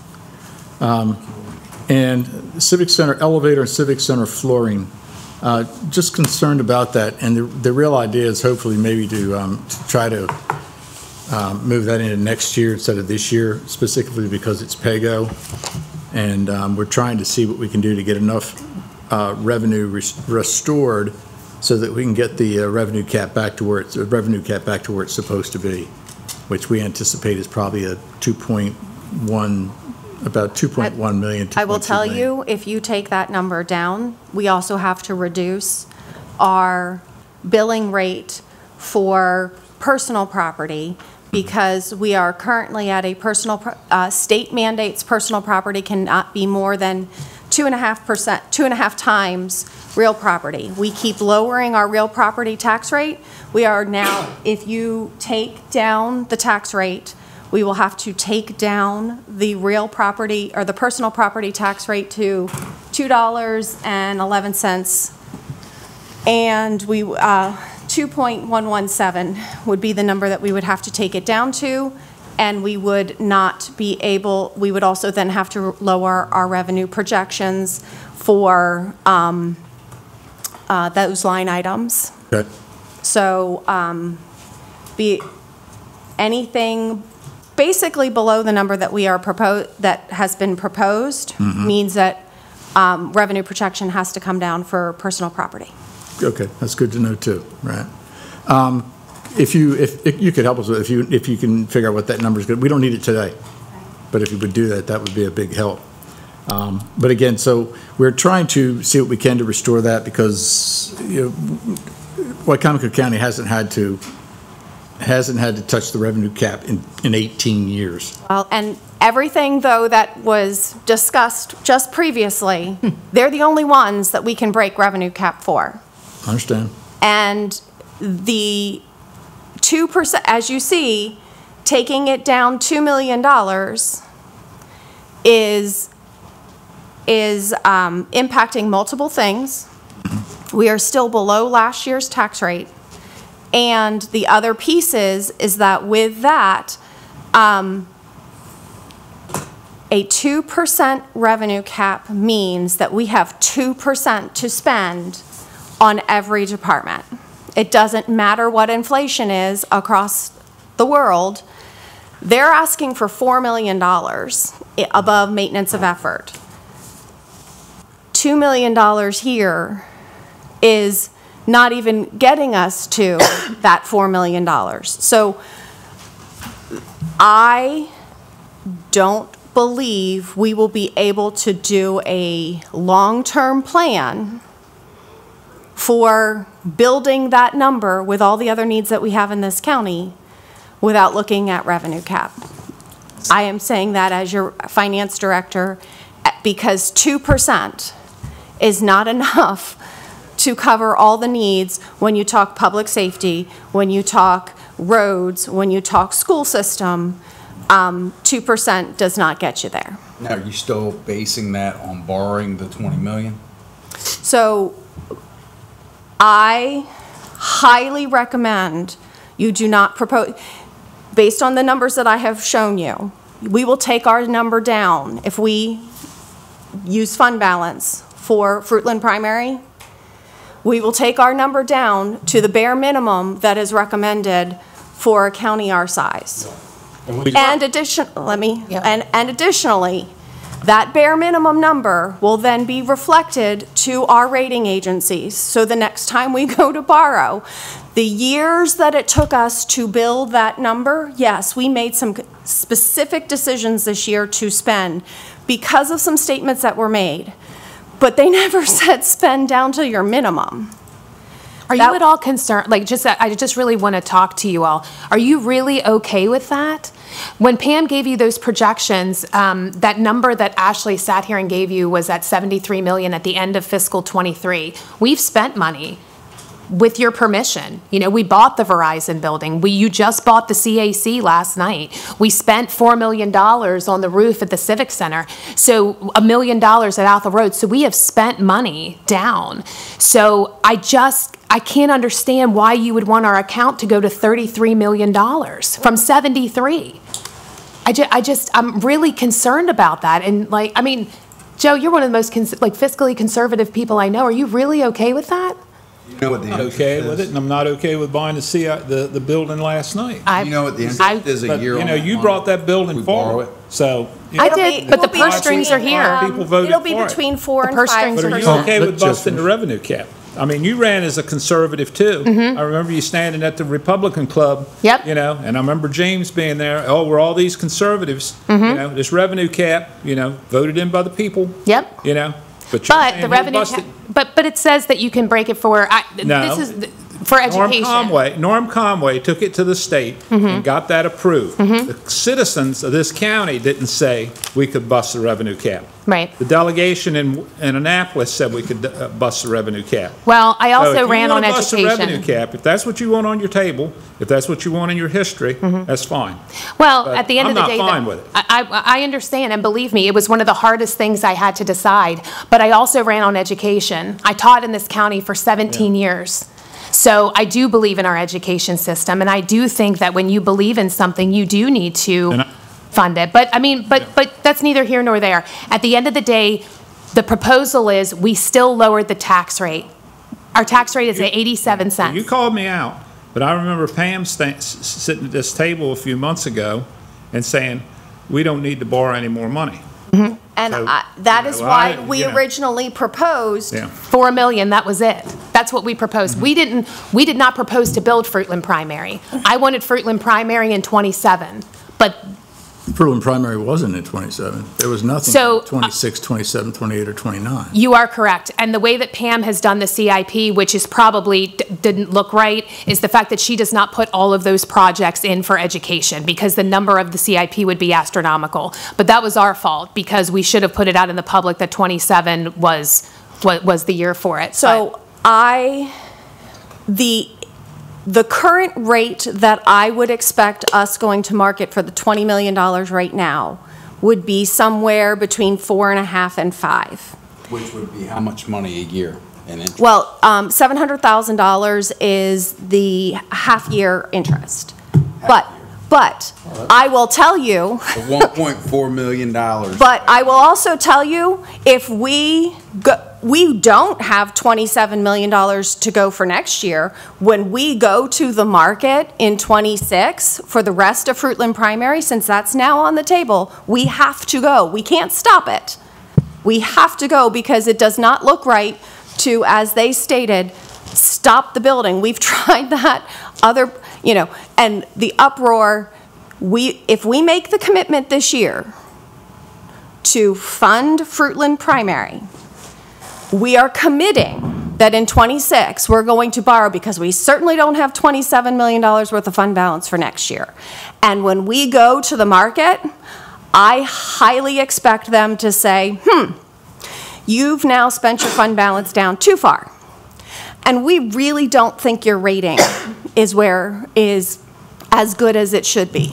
So I would expect for each downgrade of our rating, we're talking 1/4 to 0.5%. So if they downgrade us 1, we might go up to 5.5, 6. If they downgrade us 2, we could be a full point higher than what we Depends on where currently. The interest rates are. Correct. But the current interest rates, if all else is equal, I can't predict that. But if all else is equal, we would be between 5.5 and 6.5 versus borrowing right now between 4.5 and 5.5. And we have worked so hard to get our rating up, to take us down to $33 million, the bare minimum that our auditor says that the world wants to see us have, the bare minimum. I think they said 38 was the absolute top of where they recommended for a healthy balance. Comparatively, they said that would come out. So I remember we were double what the PKS said we should be. But we did some very specific things this year to bring that number down. And that is something the rating agencies are actually said, okay, great, you've built this healthy fund balance, now use it. Well, we did, but they didn't say take us down to 33. I highly, highly recommend that we do not use our fund balance to do Fruitland primary. We borrow the funds, and in a couple years, if the interest rate goes down, which we have done, you did it 3 years ago, we refunded bonds and got a great interest rate on those refunding bonds and borrowed at a lower interest rate. This, taking it down to $33 million, $35 million, scares me a lot for the financial health, because then we don't have any flexibility that if something comes up, if we have to make a major repair on something, if we have a perfect opportunity like we got presented this year with the Verizon building, we don't have that flexibility. Why couldn't we borrow it then? Because because the process to borrow money with this county takes 6 months, minimum. I am recommending that we do the bond legislation, the first reading of that bond legislation, the second meeting in June. We then have to do the second reading, which then would be the second meeting in July. Then we have to wait 60 days for the referendum period. Then we have to go to Wall Street. And then we have to issue the resolution, and then we have to actually have them do our bid, and then council has to accept that bid. And then we have 2 more weeks till closing. It is a 5 to 6 month process to borrow funds. We can't borrow funds in an emergency. We don't have that ability as a county. That is not the way our charter is set up. We have the ability. We have $33 million in the account. And really, really harm our position in the market if we take it below that. Really harm our position. I am imploring you as a council that you take the advice of I have talked to Davenport, who is our financial advisor. And as your finance director with 30 years of finance and accounting experience, don't pay-go Fruitland primary. Let it stay borrowing. I'm just going to point this out. We've had the entire delegation come in here and say, be wary of the future because, we've got a spend-happy government right now in our state, and that's something that I think I don't know why we didn't take that warning, but I mean we're getting it from our finance director. I like I support education, but I think what would the entertainment be of the interest you said we'd be paying is $700,000 around thereabout for 6 months, right? 6 months. Now, what would the entertainment be to raise the MOE up and just postpone the building for a year and a half or so? It'll be a year and a half. 1.8 on the building? Okay, so we're going to spend 1.4 in interest, and we're going to be putting our county at risk. Very extreme risk. I mean, I was just last year you were telling me that you didn't want to be a part of the county council that could cause us to go broke, and look, I mean, we're getting ready to put ourselves at $33 million. That's the pinnacle point of we messed up. I don't want to be a part of a council that's making that decision. I am comfortable that we can pay the debt service. I didn't recommend that we enter that at this point in time. I am comfortable we can do it. It does mean that future, when we're looking at 26, about probably the only thing we would borrow in 26 would be Fruitland Primary again. So, when we submitted the CIP, we had other things in there. Right.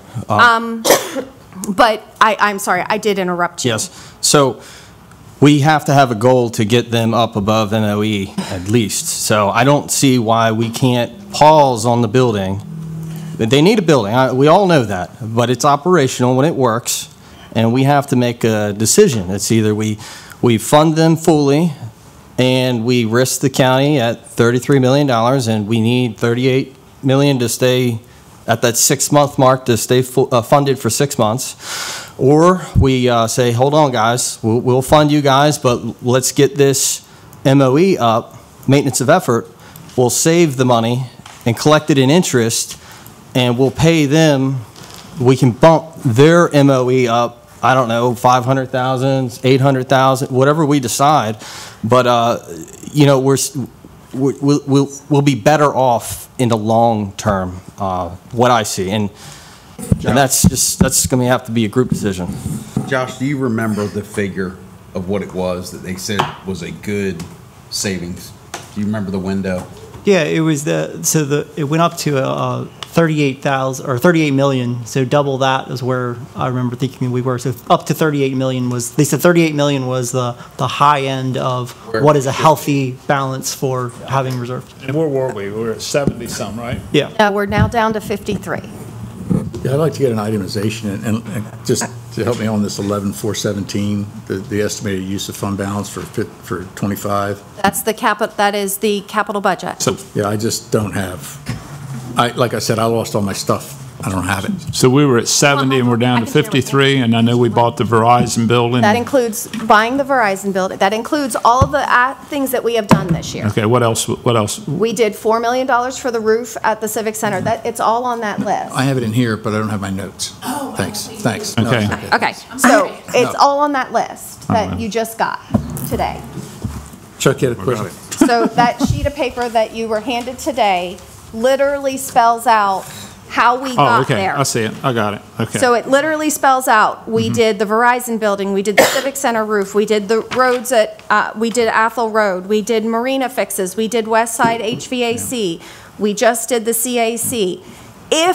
See how easy it is, guys, to spend it a little bit at a time? It all comes through the year. Again, you say, okay, now, let's spend it. A couple of these things that you are proposing would reduce the $11,417,000. You would reduce the $11,417,000 by the $250,000 for the elevator, the $350,000 for the Civic Center flooring, the $500,000 for the airport parking lot, and then the correction building expansion. My answer to that is it's either all or nothing. Yeah, I don't think we can do that. And then you don't have on here about the CA. The CAC is the $1,450,000. Yeah, you don't have that on here, right? Yes, I do. It's the additional purchase for fiscal '24.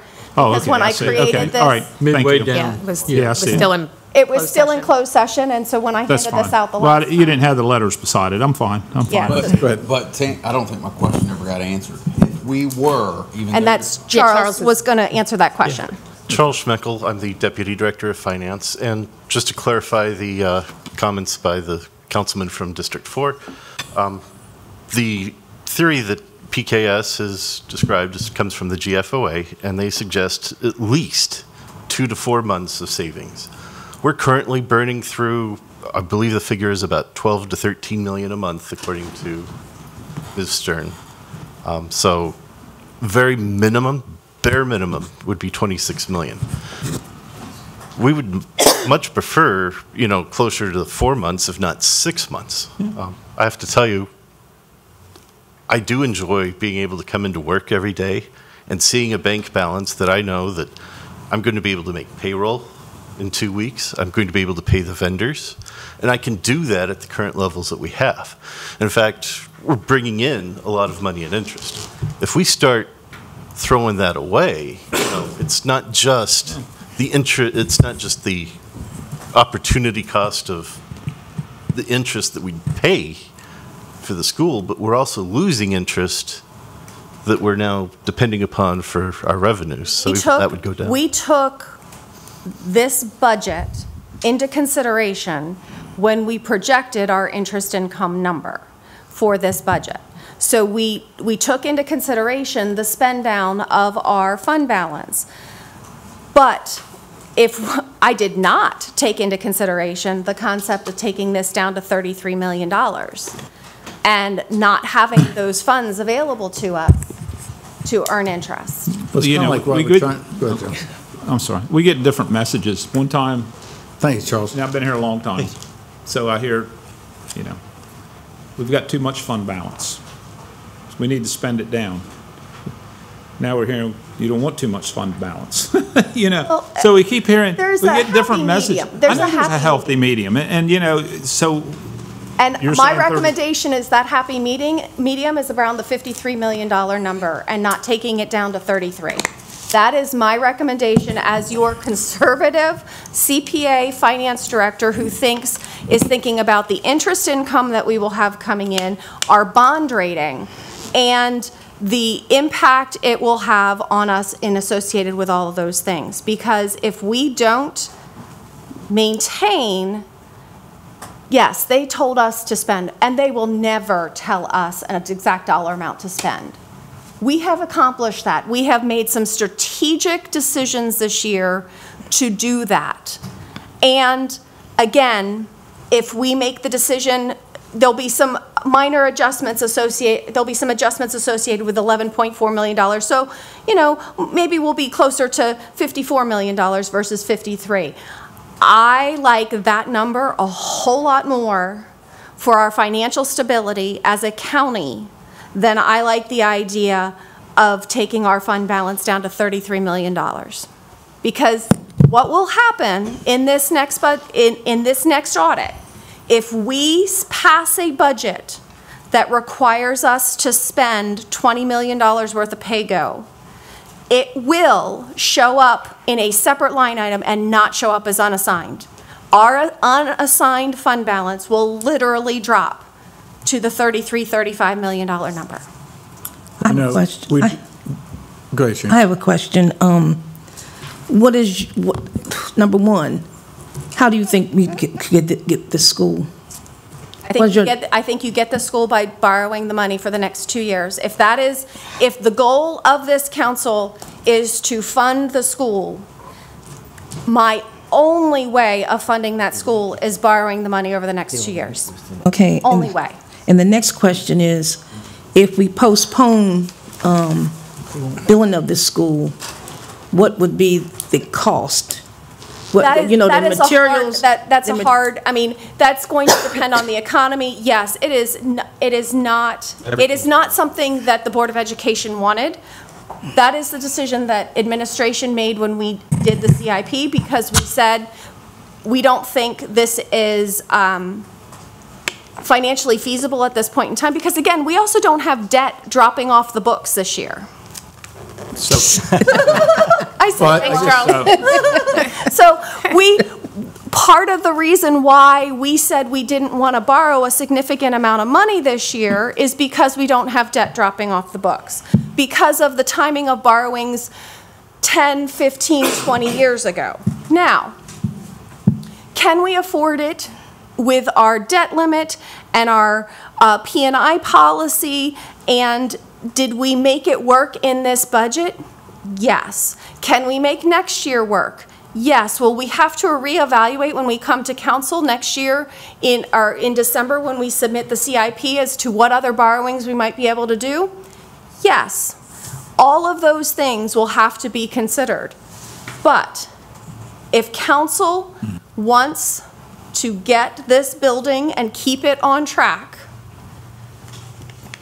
the only way to do that, in my opinion, is to borrow the money. We have to start the process the second meeting in June, because otherwise the timeline gets pushed back. Each meeting that we push this back, it gets pushed back another 2 to 4 weeks. Their cash flow needs change if we push it back. We built this budget with the idea that they need $500,000 in pay-go to get them through the borrowing period and have the funding available in November. That is how this budget was built. Again, I do not recommend, absolutely do not recommend taking $20 million out of PAYGO. Where would it fit in the CIP? Where would it fit? Where would the school? Because it wasn't there at all. So where would you put it? Well, it's now. What year? 27? 27 would be the year that I originally, but again, I think that ship has sailed. Yeah, I don't think we can, I think that maybe the Board of Education could help us. I don't know if Jesse could, but I know that in conversations we've had, the state of Maryland is going to escalate their costs phenomenally into the next year or two. So again, I'm now past the concept of, us not funding it. Right. I am arguing the most financially prudent way to fund it is to borrow it. Here's the downside. Let me say this right quick. Here's the downside to borrowing the money. Now think about this, because here's what we've done. She's laid out a list of what we've done in the past year. Look at what we've spent in the past year. We don't borrow this money. I mean, if we borrow this money, it's going to leave us $53 million in our fund balance, right? That will be spent. And let me finish. We're going to hear next month, 2 months, 6 months from now, oh, well, we've got $53 million in our fund balance. We got plenty of money. I have never once come to you with something that I don't think is financially feasible, ever. And so I would only, again, you have that ability to say no if we came to you. I am not recommending us take it down much more than the $53 million. Yes, if there is a perfect opportunity for this council to be able to buy the Taj Mahal at a reasonable price, okay, but that's not, we have done a lot this fiscal year to take care of some very significant needs of this county. And I will, since Dr. Stauffer is standing, I will yield the floor to him at this moment. Thank you, Dr. Stauffer. Hi, good afternoon again, Micah Stauffer, Superintendent of Schools. I would just say, to answer your question, I believe, Mr. Cannon, possibly Mr. Merritt, without Mrs. Ashby here, who could produce the exact month and time, here she comes, I will say, and then she can expand on what I say, but money has already been spent, and there is a timeline on those designs, okay, and she can explain what that timeline is. Also, waiting a longer period of time, as you said, would be an escalation in unknown costs, whatever that inflationary amount is.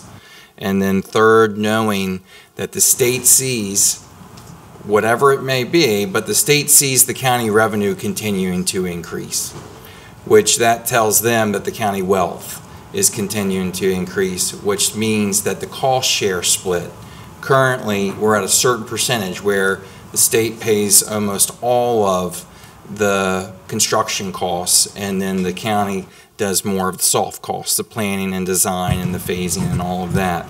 That cost share over time, we see that changing, where the state's going to spend less on the construction costs and more of that cost would go towards the county. So waiting certainly makes it more expensive and does have an escalation in costs in those three ways. So knowing this is a tough question to ask you, and it's going to be tough to answer, what would you rather have? Over maintenance of effort or a new school? I thought you would probably, someone would probably ask me that.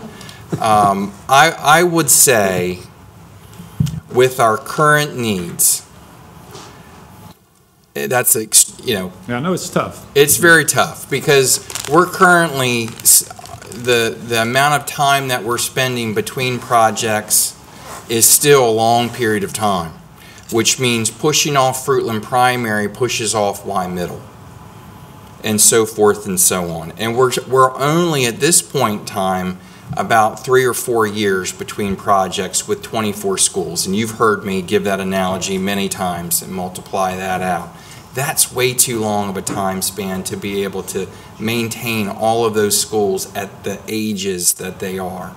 At the same time, I know that we had 350 more English language learners just this year. That's a whole small elementary school.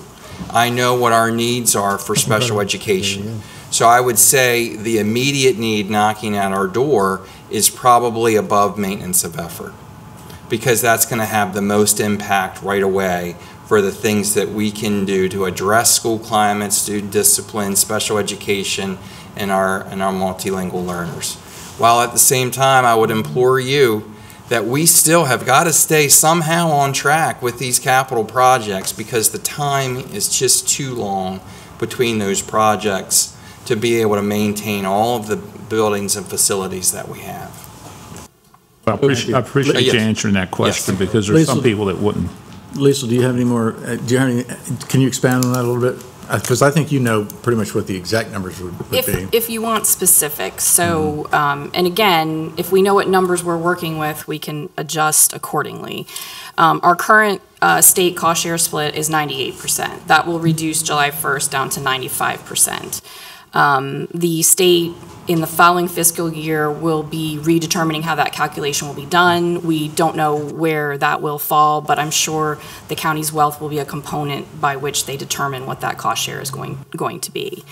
As far as construction, you guys have seen it on some of your own projects. Costs will continue to most likely rise. Supply chain issues are still sort of sometimes an issue. Electrical gear is still a nightmare.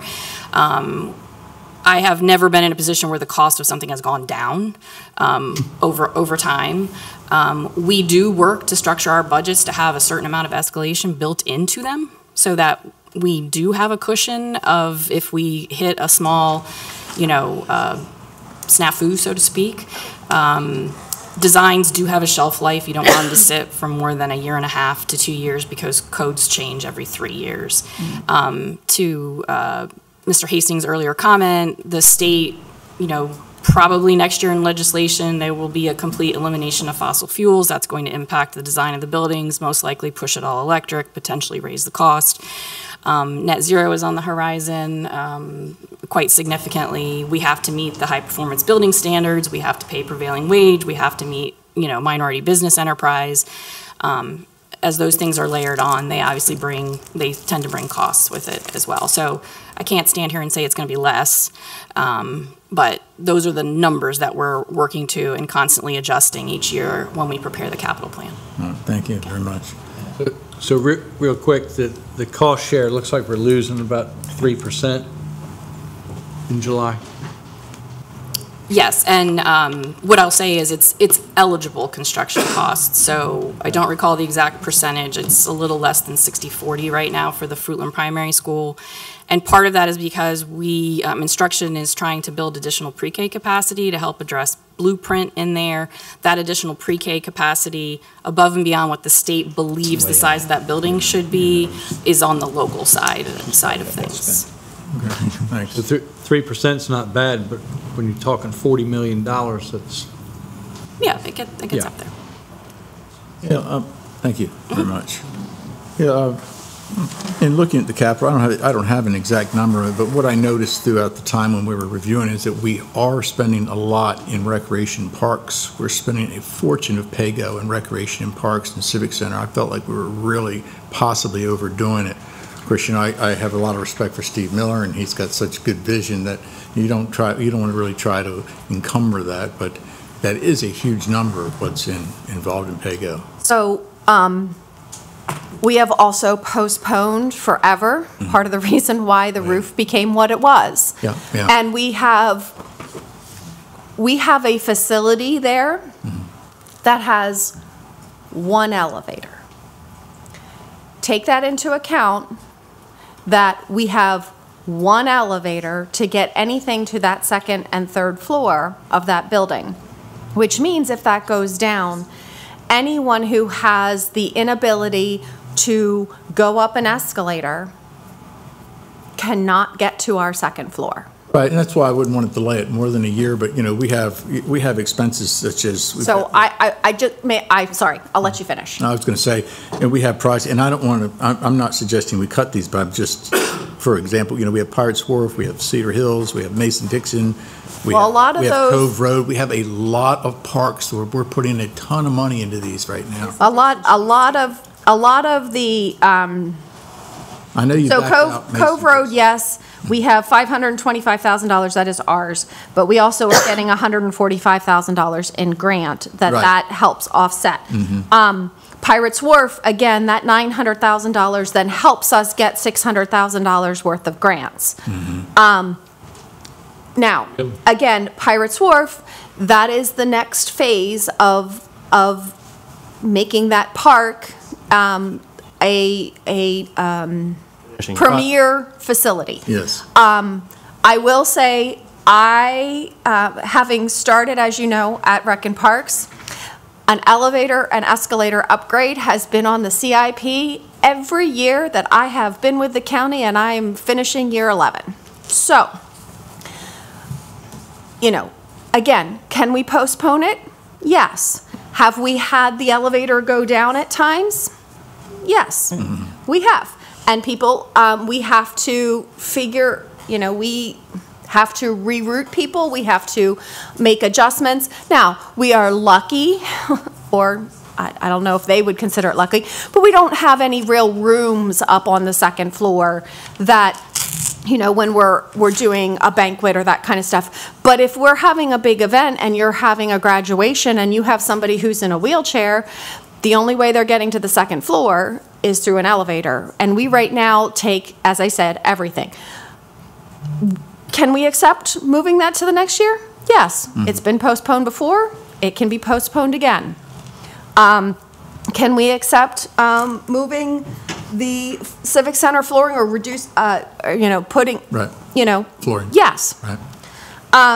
And we're not fans of any cuts at all, but we're just trying to see where we feel like we have Again, wiggle room. On the building expansion for corrections, my answer to that is either you cut $2.7 million or you don't cut anything, because you're not going to accomplish the project. It is not. There's not a clean break at 1.7 million or at $1 million. There's a clean break at 2.7 and 2.7 because the space sizes and the needs are about the same, but there is not a clean break at $1 million. What was your impression when they went from 1.8 to 5.4? I mean, that is huge. It is huge. Again, that number, actually, we took it down from 5.9 to 5.4 based on some additional information that we did, elicit from them. And we took down some of the escalation costs that were built in for the fact that we were phasing it. So again, the original number that they proposed to us was 5.9. We took it down to 5.4 and we split it over 2 years. Yeah. Again, is it a need? Yes. Is it, That was the question too. This is something that we could maybe put into next year. And I don't like kicking the can down the road, but just trying to find some room to make things happen. Again, like everything, there are trade-offs associated with not having it. Again, this first phase is literally the isolation thing. Now, I can't answer the question. I can go back to Chris and go, if this gets accomplished, your question, Joe, about having to have every block open, would that be able to be potentially reduced? I can't answer that. I don't manage a correctional facility, but because of, separation right now, where they're talking about having isolation rooms and that kind of stuff, could that possibly accomplish some of it? Maybe.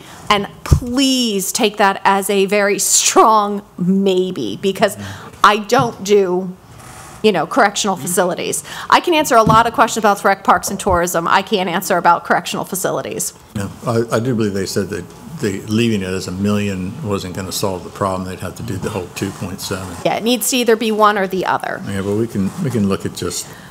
So, on the airport parking lot canopy, right. We brought that number down in getting some further quotes since the CIP was presented. The intention of that is that we do get complaints about, in a rain event, somebody trying to get out of that facility without having any kind of cover over the, and unlike, wet and jammed. yeah, the tickets get wet, they jam the machine. Additionally, it is adding a second lane to it because, as you know, we only have a couple times a day when people are trying to exit. So there is a line those couple times a day. Could we just do the canopy? That's one of the things we looked at, was just doing the canopy. That's how we reduced the number by not expanding to a second lane. But the canopy is intended to try to alleviate the concerns when we're having a rain event or a snow event and somebody's trying to get their ticket and get the arm up, because they have paid. They could either pay inside or pay out there to allow traffic to continue to flow. Okay. That is what that one is intended. Have we had it? No. Would it be something, is it a want? Yes. Right. Is it an absolute need this year? Maybe not. Budget rains. And we've made quite a bit of investments in the airports. We really have. So again, yeah. Well, and nothing there is cheap, ever. Yeah, Right. nothing. No, it never is. So, Yep, going back up to the conversation that we had previously, I would like council to reconsider on the correctional officers and the emergency services, to not take them down to 5%, to make sure that those amounts are maintained, to allow for the new wage scale to take effect, and to also continue to recruit for emergency services. Right. And Angie's got that, so she can certainly review that. And we recognize what you're saying also when you were talking about the revenue cap and the property taxes. We get that as well. Yeah, I will get you a number on that tomorrow or Friday. That'd be great. We also we want to try to restore funding for the volunteer fire and the ambulance. There's a number there of 825, which is 75,000. Which is literally what I proposed yesterday. Yeah, but we didn't want to do it in we just didn't want to do it in a capital fund. We'd rather maybe do it. I'm not a real fan of stipends to begin with. I like pay for service, but that's not what we do. So just out of curiosity, because I had a couple questions. I know I missed the original or the beginning conversation. So we proposed $75,000 per fire department. We just did it as capital, but my question is, if this is going to be the new floor, an extra Right. 75,000, Right. You are going to get SWOT analysis information in the next month or two. Right. So I just wanted. What I would need to know is whether or not you're putting it evenly split between ambulance and fire. Is it going to the EMS grant? Is it That's going? a good question. We kind of decided we'd sort of try, and however you want to do it, but we kind of thought we'd follow the same percentages that were in the budget from last year. Okay. But it's your discretion. For capital, it wouldn't go to fire. I mean, to ambulance, it would go. Well, we're not saying it's again, it could go to ambulance if it was, as long as it wasn't what I had told them was, I said, for this 75,000 that I was proposing, just don't pay your EMS staff, don't pay your electric bill. If there's anything you need for the fire, if you wanted to go towards renovations, if you wanted it to go towards a fire truck, if you wanted it to go towards, really anything. Why were you taking it out of, Contingency? Contingency rather than putting it in their budget? Right, so because we had extra money. So contingency right now, we're sitting at 1.3 million that's left over in contingency. I wanted to get them the money tomorrow. So if it was approved last night, we would have been able to cut a check to the fire and not have to wait till July 1st and have it go to specific things. So one half a dozen so the other, so. On the volunteer fire side, I would not. There are 3 lines on the volunteer fire side. There's workers' comp, there's an operating grant, and there's an EMT grant.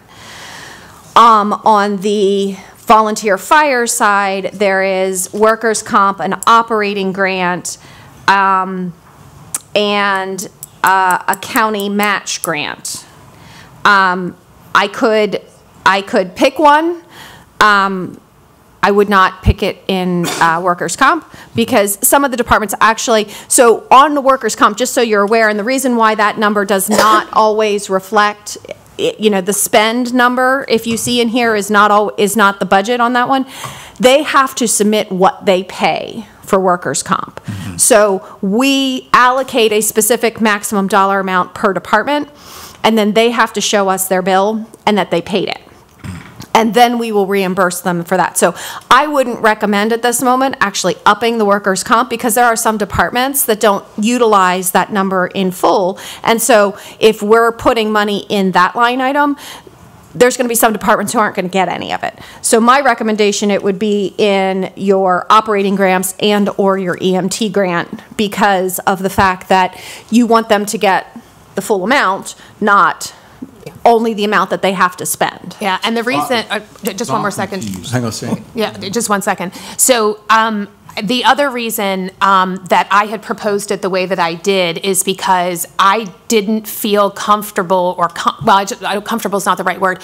I didn't know how the council would feel about upping our fire department $75,000 and still have not received SWAT. Not saying they don't deserve it. I wish I could give them $1 million. But I didn't know how you all felt, because there was a lot of discussion when we were talking about Salisbury, when Andy was here and Jack was here, about not having enough data, not having the SWAT. So that is why we did things the way that we did. But either way, I'm happy that they're getting it. So that's fine. Sorry, And Shane, what were you saying? it's variable. I mean, we've budgeted in there for 75 for each, but you could make it 65. It depends on what you feel comfortable with. Yeah, no, 75 is fine. I mean, that's what I had proposed originally. So however you give it to them now, is it not as simple just to add that amount to the accounts it's going in? Well, that's the thing, is there are specific accounts and specific requirements for each account. So that's why I'm saying I would not recommend that we add it to the workers' comp line, because there are some departments who already max out their workers' comp reimbursement, and thus they wouldn't get any of the additional 75 that you're proposing for them. I am recommending that I can come back with a proposal and tell you, okay, we are putting 40 of it in operating and 35 in EMS or whatever. Or something. That'll work. So I can give you a proposal as to how to spend the 75, but it would not be in workers' comp, is my recommendation. All right. Joe, do you have a comment? Yeah, okay. Let's go back to the school. Sure. Good? No, I said sure. No, I said sure. What would the implications be if we went 10 and 10? I like 10 and 10. I do. What do you mean? We borrowed Like if we did 10 million and and 10 million. pulled 10 out of Pago. We're horse trading. But seriously, I think Do 10 we still have to and break 10. the revenue? No. No. But it's, better. I think it's a way to maybe give us a little more comfort on the reserves. Because, we had a pretty long meeting yesterday, and the library was here. There's going to be, and we're going to have next year with things breaking. Well, and that is why I like I'm sorry, I'm walking right over you. You always do that. And that's fine, don't worry about it. I interrupt people, unfortunately. We're going to have things breaking, we're going to have other needs. I don't know if that's the answer or not. I know the answer is not breaking the revenue cap. I like the idea of giving, for the very reasons you stated of things breaking and commitments that we are making, giving ourselves the flexibility of having 53. And again, I'm not envisioning us, so. That would take us to 43. I am less comfortable with 43 than I am 53. I think we all are. I like 53 for the very reasons of the elevator breaks at the Civic Center, since we were talking about that. The elevator breaks at the Civic Center, and it no longer can be repaired because it's the original elevator from back to 1979. Really? Pam, Yes. I can't forget you sitting at the table, and I don't want to quote you exactly because I can't, and saying that you do not recommend this county borrowing any money because of, and I understand why, because of the interest rates. But, we're in a kind of a quagmire here. We got the school that's wanting to do their thing. We've got the other things that need to be done. And as I stated, that I feel that ship has probably sailed. And so if you're giving me that if we are building a school, if that is the decision, if we are building a school, and the three options are $20 million of pay-go, 10 and 10, and $20 million of debt, your finance director is recommending $20 million of debt. I won't go for that. I'll do 10 and 10. Angie's got something she wants to say. Yeah, possibly a question. So there's a line item, it's a new line item, it wasn't there in 24 or 23, called arbitrage. It's 600,000. So it's I explained that at the last meeting. Correct. And so I just want to clarify or confirm, or maybe you can elaborate on when we don't get bonding, how that would decrease that expense, because it won't. So the 600,000, sorry, it's for the interest that we've earned because of the fact that we have debt, right? We borrow money and then we earn interest and then we have to give the money back. So we are in the probably first time this county has ever had to deal with this. Interest rates went so low on our borrowings and now interest rates have grown so much on our interest income, and every piece of that debt earns interest income until we spend it. So that difference, the federal government says you may not borrow at a tax-exempt rate. They don't want you to go out to the market and say, I need $100 million worth of tax-exempt rate because I'm going to be building something, and then just put off building, and earn interest at 5%.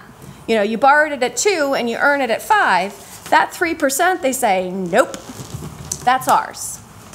That's what's happened to us, is that we borrowed at 1.9 and 1.9 and 2 something, and we're now making 5. I can't not pay the federal government their arbitrage number.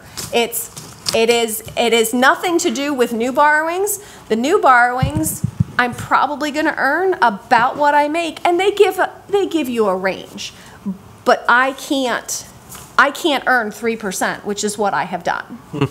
And if we do the 10 and 10, I just have a quick question. So if we're at 198 million, if we look at your cuts, and let's just say, just for this easy number, we take it down to 193 because you have about 5 million in cuts. We add 10 to that. Are we okay proposing a $203 million budget? Because you're adding 10 million from PayGo. And again, I don't recommend that. Yeah, that's what I'm saying. Yeah. Well, I mean, I was not okay with a $218 million budget at all. Well, it sounds pretty ugly, but the reality of it is all we are really doing is adjusting monies that are already there. I think we should do 10-10. Are we all right with that? I mean, but that is still putting you higher than the proposed budget, I understand. which you're not technically allowed to do without her approval. We understand the whole thing. We get Okay. it. We get it. We're trying to kind of like meet in the middle here. And the state law says if she didn't fund it, then you can add it back. She funded it. Mm-hmm. So there's no ability to add it back if it was already funded. It's funded. Well, She didn't fund it. I think we. Funded in the CIP. But the CIP state law is not the budget. The state law talks about the capital budget, not the CIP. 5102 allows it to be put back in a capital budget. To restore funds if the executive cuts it from the budget, not from the capital improvement plan. You guys added it to the capital improvement plan. You did not add it to the budget. She added it to the budget. Which I told a specific councilman several times on the phone, wait till the budget comes and then you can do it. Wait till the budget, wait till the budget. And it happened to the capital improvement plan. Well, I think we would have a consensus of 10-10. However you want to get into the particulars of what's right or what's wrong, I think we're just trying to meet a middle ground here. I don't view it as middle ground. Well, but we're the ones that authorize the bonding. Three-quarter ground. We're the ones that authorize the bonding. We're the ones that authorize the tax, the tax rate. So, we're trying to find something here, and I I will talk to the county attorney, but I don't think you have the authority to add the $10 million. Well, we're not trying to look for authority and all that. We're trying to get along here and try to figure out what maybe is the best. I mean, we do have the authority not to bond anything, you know, we do have that authority. Who wants to go down that road? I, as your financial advisor, The county council sets the tax rate. Right. The county council has the authority to bond. If the council chooses not to bond and the council does not raise the tax rate, the county executive will have to find the funds. That's what I was suggesting. So she's got to find. not above the 190 some We just won't build the school. Yeah, and who wants that solution? So I don't want that we're trying to Yeah, I act like understand. responsible people here and trying to find a good solution. Are there any, as I have stated, I don't believe it is the right course of action. Yeah, but I think, you know, things change a little bit. I know when you spoke to us back in a few months ago, you also specifically said, which was your prerogative, that you didn't want to do any, I don't think didn't want to do any bonding at all for 25 and 26. I didn't want to do Because $20 of the million debt load. worth of bonding. Yeah, so why wouldn't this sort of help you along that No. way at all? I don't like the fund balance that we're going down to. What about the Doesn't- interest rates that we're going to be paying, and then we're going to be obligated for those interest rates? As I have stated several times today, if there are three options, the only option I recommend is borrowing $20 million. Now, let me ask, you had a question? So the $20 million, if we borrow that, we keep the $20 million in our bank account, and the interest that we make off that $20 million will kind of make a wash on the, right? So Is that what I'm thinking? So what happens is until we start drawing down the $20 million, we earn interest, and that interest becomes part of the general fund. So yes, it will offset until we start paying. It will offset for the interest. The short period, the beginning part of the contract. At the end, will it offset? No, because we won't have $20 million in the bank. But could there be a possibility that the interest rates go down and we refund? Yes. Yeah. All right, well, Josh had a question, I believe. where are we? Josh? Just one quick question. Are there, I know we have on here, you know, in the sheet that you provided, obviously, with those funds that we spent to buy the Verizon building or anything like that, are there any assets that we are selling in the next year ahead that we can then make up part of that, or that could go back? I mean, the Hurdle building or anything? I mean, we're not even going to start building the Hurdle building or the Verizon building for a year.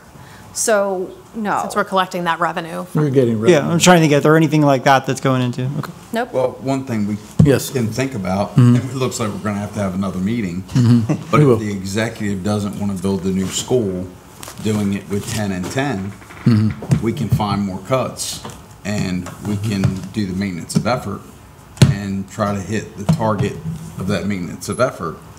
But even if you Higher. cut that funding, I would have to approve it being added for that. You need to point to Mr. Wilbur to section 5104 of the education article, which says the county council shall levy and collect a tax on the assessable property of the county, which together with funds from other sources will produce the amount necessary to meet the appropriations made and improve annual budget of the county board. So I think when Mr. Wilbur primes on it, he needs to take into account that section of the Maryland County. And we are stating that So, also which I our- think allows them to do that with regard to education. No, it does not allow them to go above. I think you need to ask Mr. Wilbur. Our revenue I think cap. you need to ask the county attorney. We have. We had a have already 2-hour talked to meeting. him Were today. Is he as confident as he was when you all came in and said we couldn't do 5102? And you did 5102 on a CIP when it specifically states a capital budget, so you got it wrong. That is the capital budget. No, it's not. No, it's not. It's a plan. It's a But okay. planning document. It doesn't allow us to spend a dollar. I mean, It doesn't really matter. I understand what you're saying, Yeah. President Cannon, that we need to come to some sort of agreement. yeah, I would like to do that. Sleep on it if you want, but I think 10-10 would be a good compromise for everybody. I want to get back to the MOE as well. I think $4 million is a heavy lift. I wouldn't have a problem if we tried looking at $2 million. The question there is going to be whether it's one time only or whether we want to make that MOE. So might need some, from a longer standpoint, a longer perspective, it would help to get some opinions maybe from either of you. I mean, I know that they need above maintenance of effort, and I had this conversation with Dr. Stauffer. It makes it so difficult because once you add to maintenance of effort, that's the new floor. I'm not saying that they don't deserve it, they do, so that's the biggest thing between us that we'll have to, figure out. And not being willing to break the revenue cap for education, which is the only thing that we have the ability to do it for, means that we have 2% across the county to cover all costs, growth. That is a very heavy lift when you see that taking this down to 84 takes you down $2 million, and they were looking for $4 million on MOE. It is a incredibly difficult lift. Well, I guess the question, if we look at 2 million, what are we looking at? Are we looking at maintenance of effort, or are we looking at one time only? I would say at this moment, if there is no appetite to break the revenue cap, you need to do it as one time, because there's no ability next year then if you're not willing to take the steps that are allowed to us. That we haven't done in the last 18 years. Correct, but again, that is also one of the reasons why we're still below the number that we were from. It is. I hear that from people in the community. So I again, get it. we have the only thing we're allowed to break the revenue cap for is the Board of Education. We know that, we understand. Well, we don't need to do that. The numbers don't dictate that we need to do that. No, but if you wanted to give them what they think that they deserve. The only way to. Well, we can do it 10 and 10. No, I meant their ask at $4 million for above maintenance of effort is what I meant. Well, we might have to make other cuts. We'll give Jeff the last comment, because I was just instructed we have to be out of here by 5:30 today. Oh. So we can't have another 3-hour meeting. Yeah, thank God. Go ahead, Goodness. Jeff. I got a fire department. This is a 6-figure question, thank goodness. How did we arrive at 75,000 per department? Because we had $1.3 million of contingency available to us, and so we said, okay, we don't want to spend our contingency down to zero, and we came to $75,000. So my understanding is they asked for 53,000 per department, but we're giving them 75. If we rolled those numbers out, that's $242,000 right there. That's what you're offering is 75. If you guys want to bring it down to 50. It was more of a random number to get started. I'm just saying the that's what 75 you offered, and that's what is in here. Right, but that's your paper though. That's Yeah. that you But- offer. Yeah, sorry. But this isn't set in stone. Okay, correct. My question was, where did the 75 come from? The 75 When they asked, I'll finish. Yes. Okay. When they asked for 53,000 and they got zero in the budget. So So why are we giving them more than what they asked for? because we. Not that they don't deserve it. I don't want to be on blast tonight on social media. So So literally. I've proved that over the last 17 years, how much I support the police and fire departments, by the way. Go ahead. So the $75,000 was literally looking at the contingency we had remaining in '24. We didn't want to build on the '25 number at this moment until we had the SWOT analysis. So we said, okay, what money do we have left over? We have enough to give every department $75,000. And we want them to spend it on capital so that they don't build their base and then not have it for next year.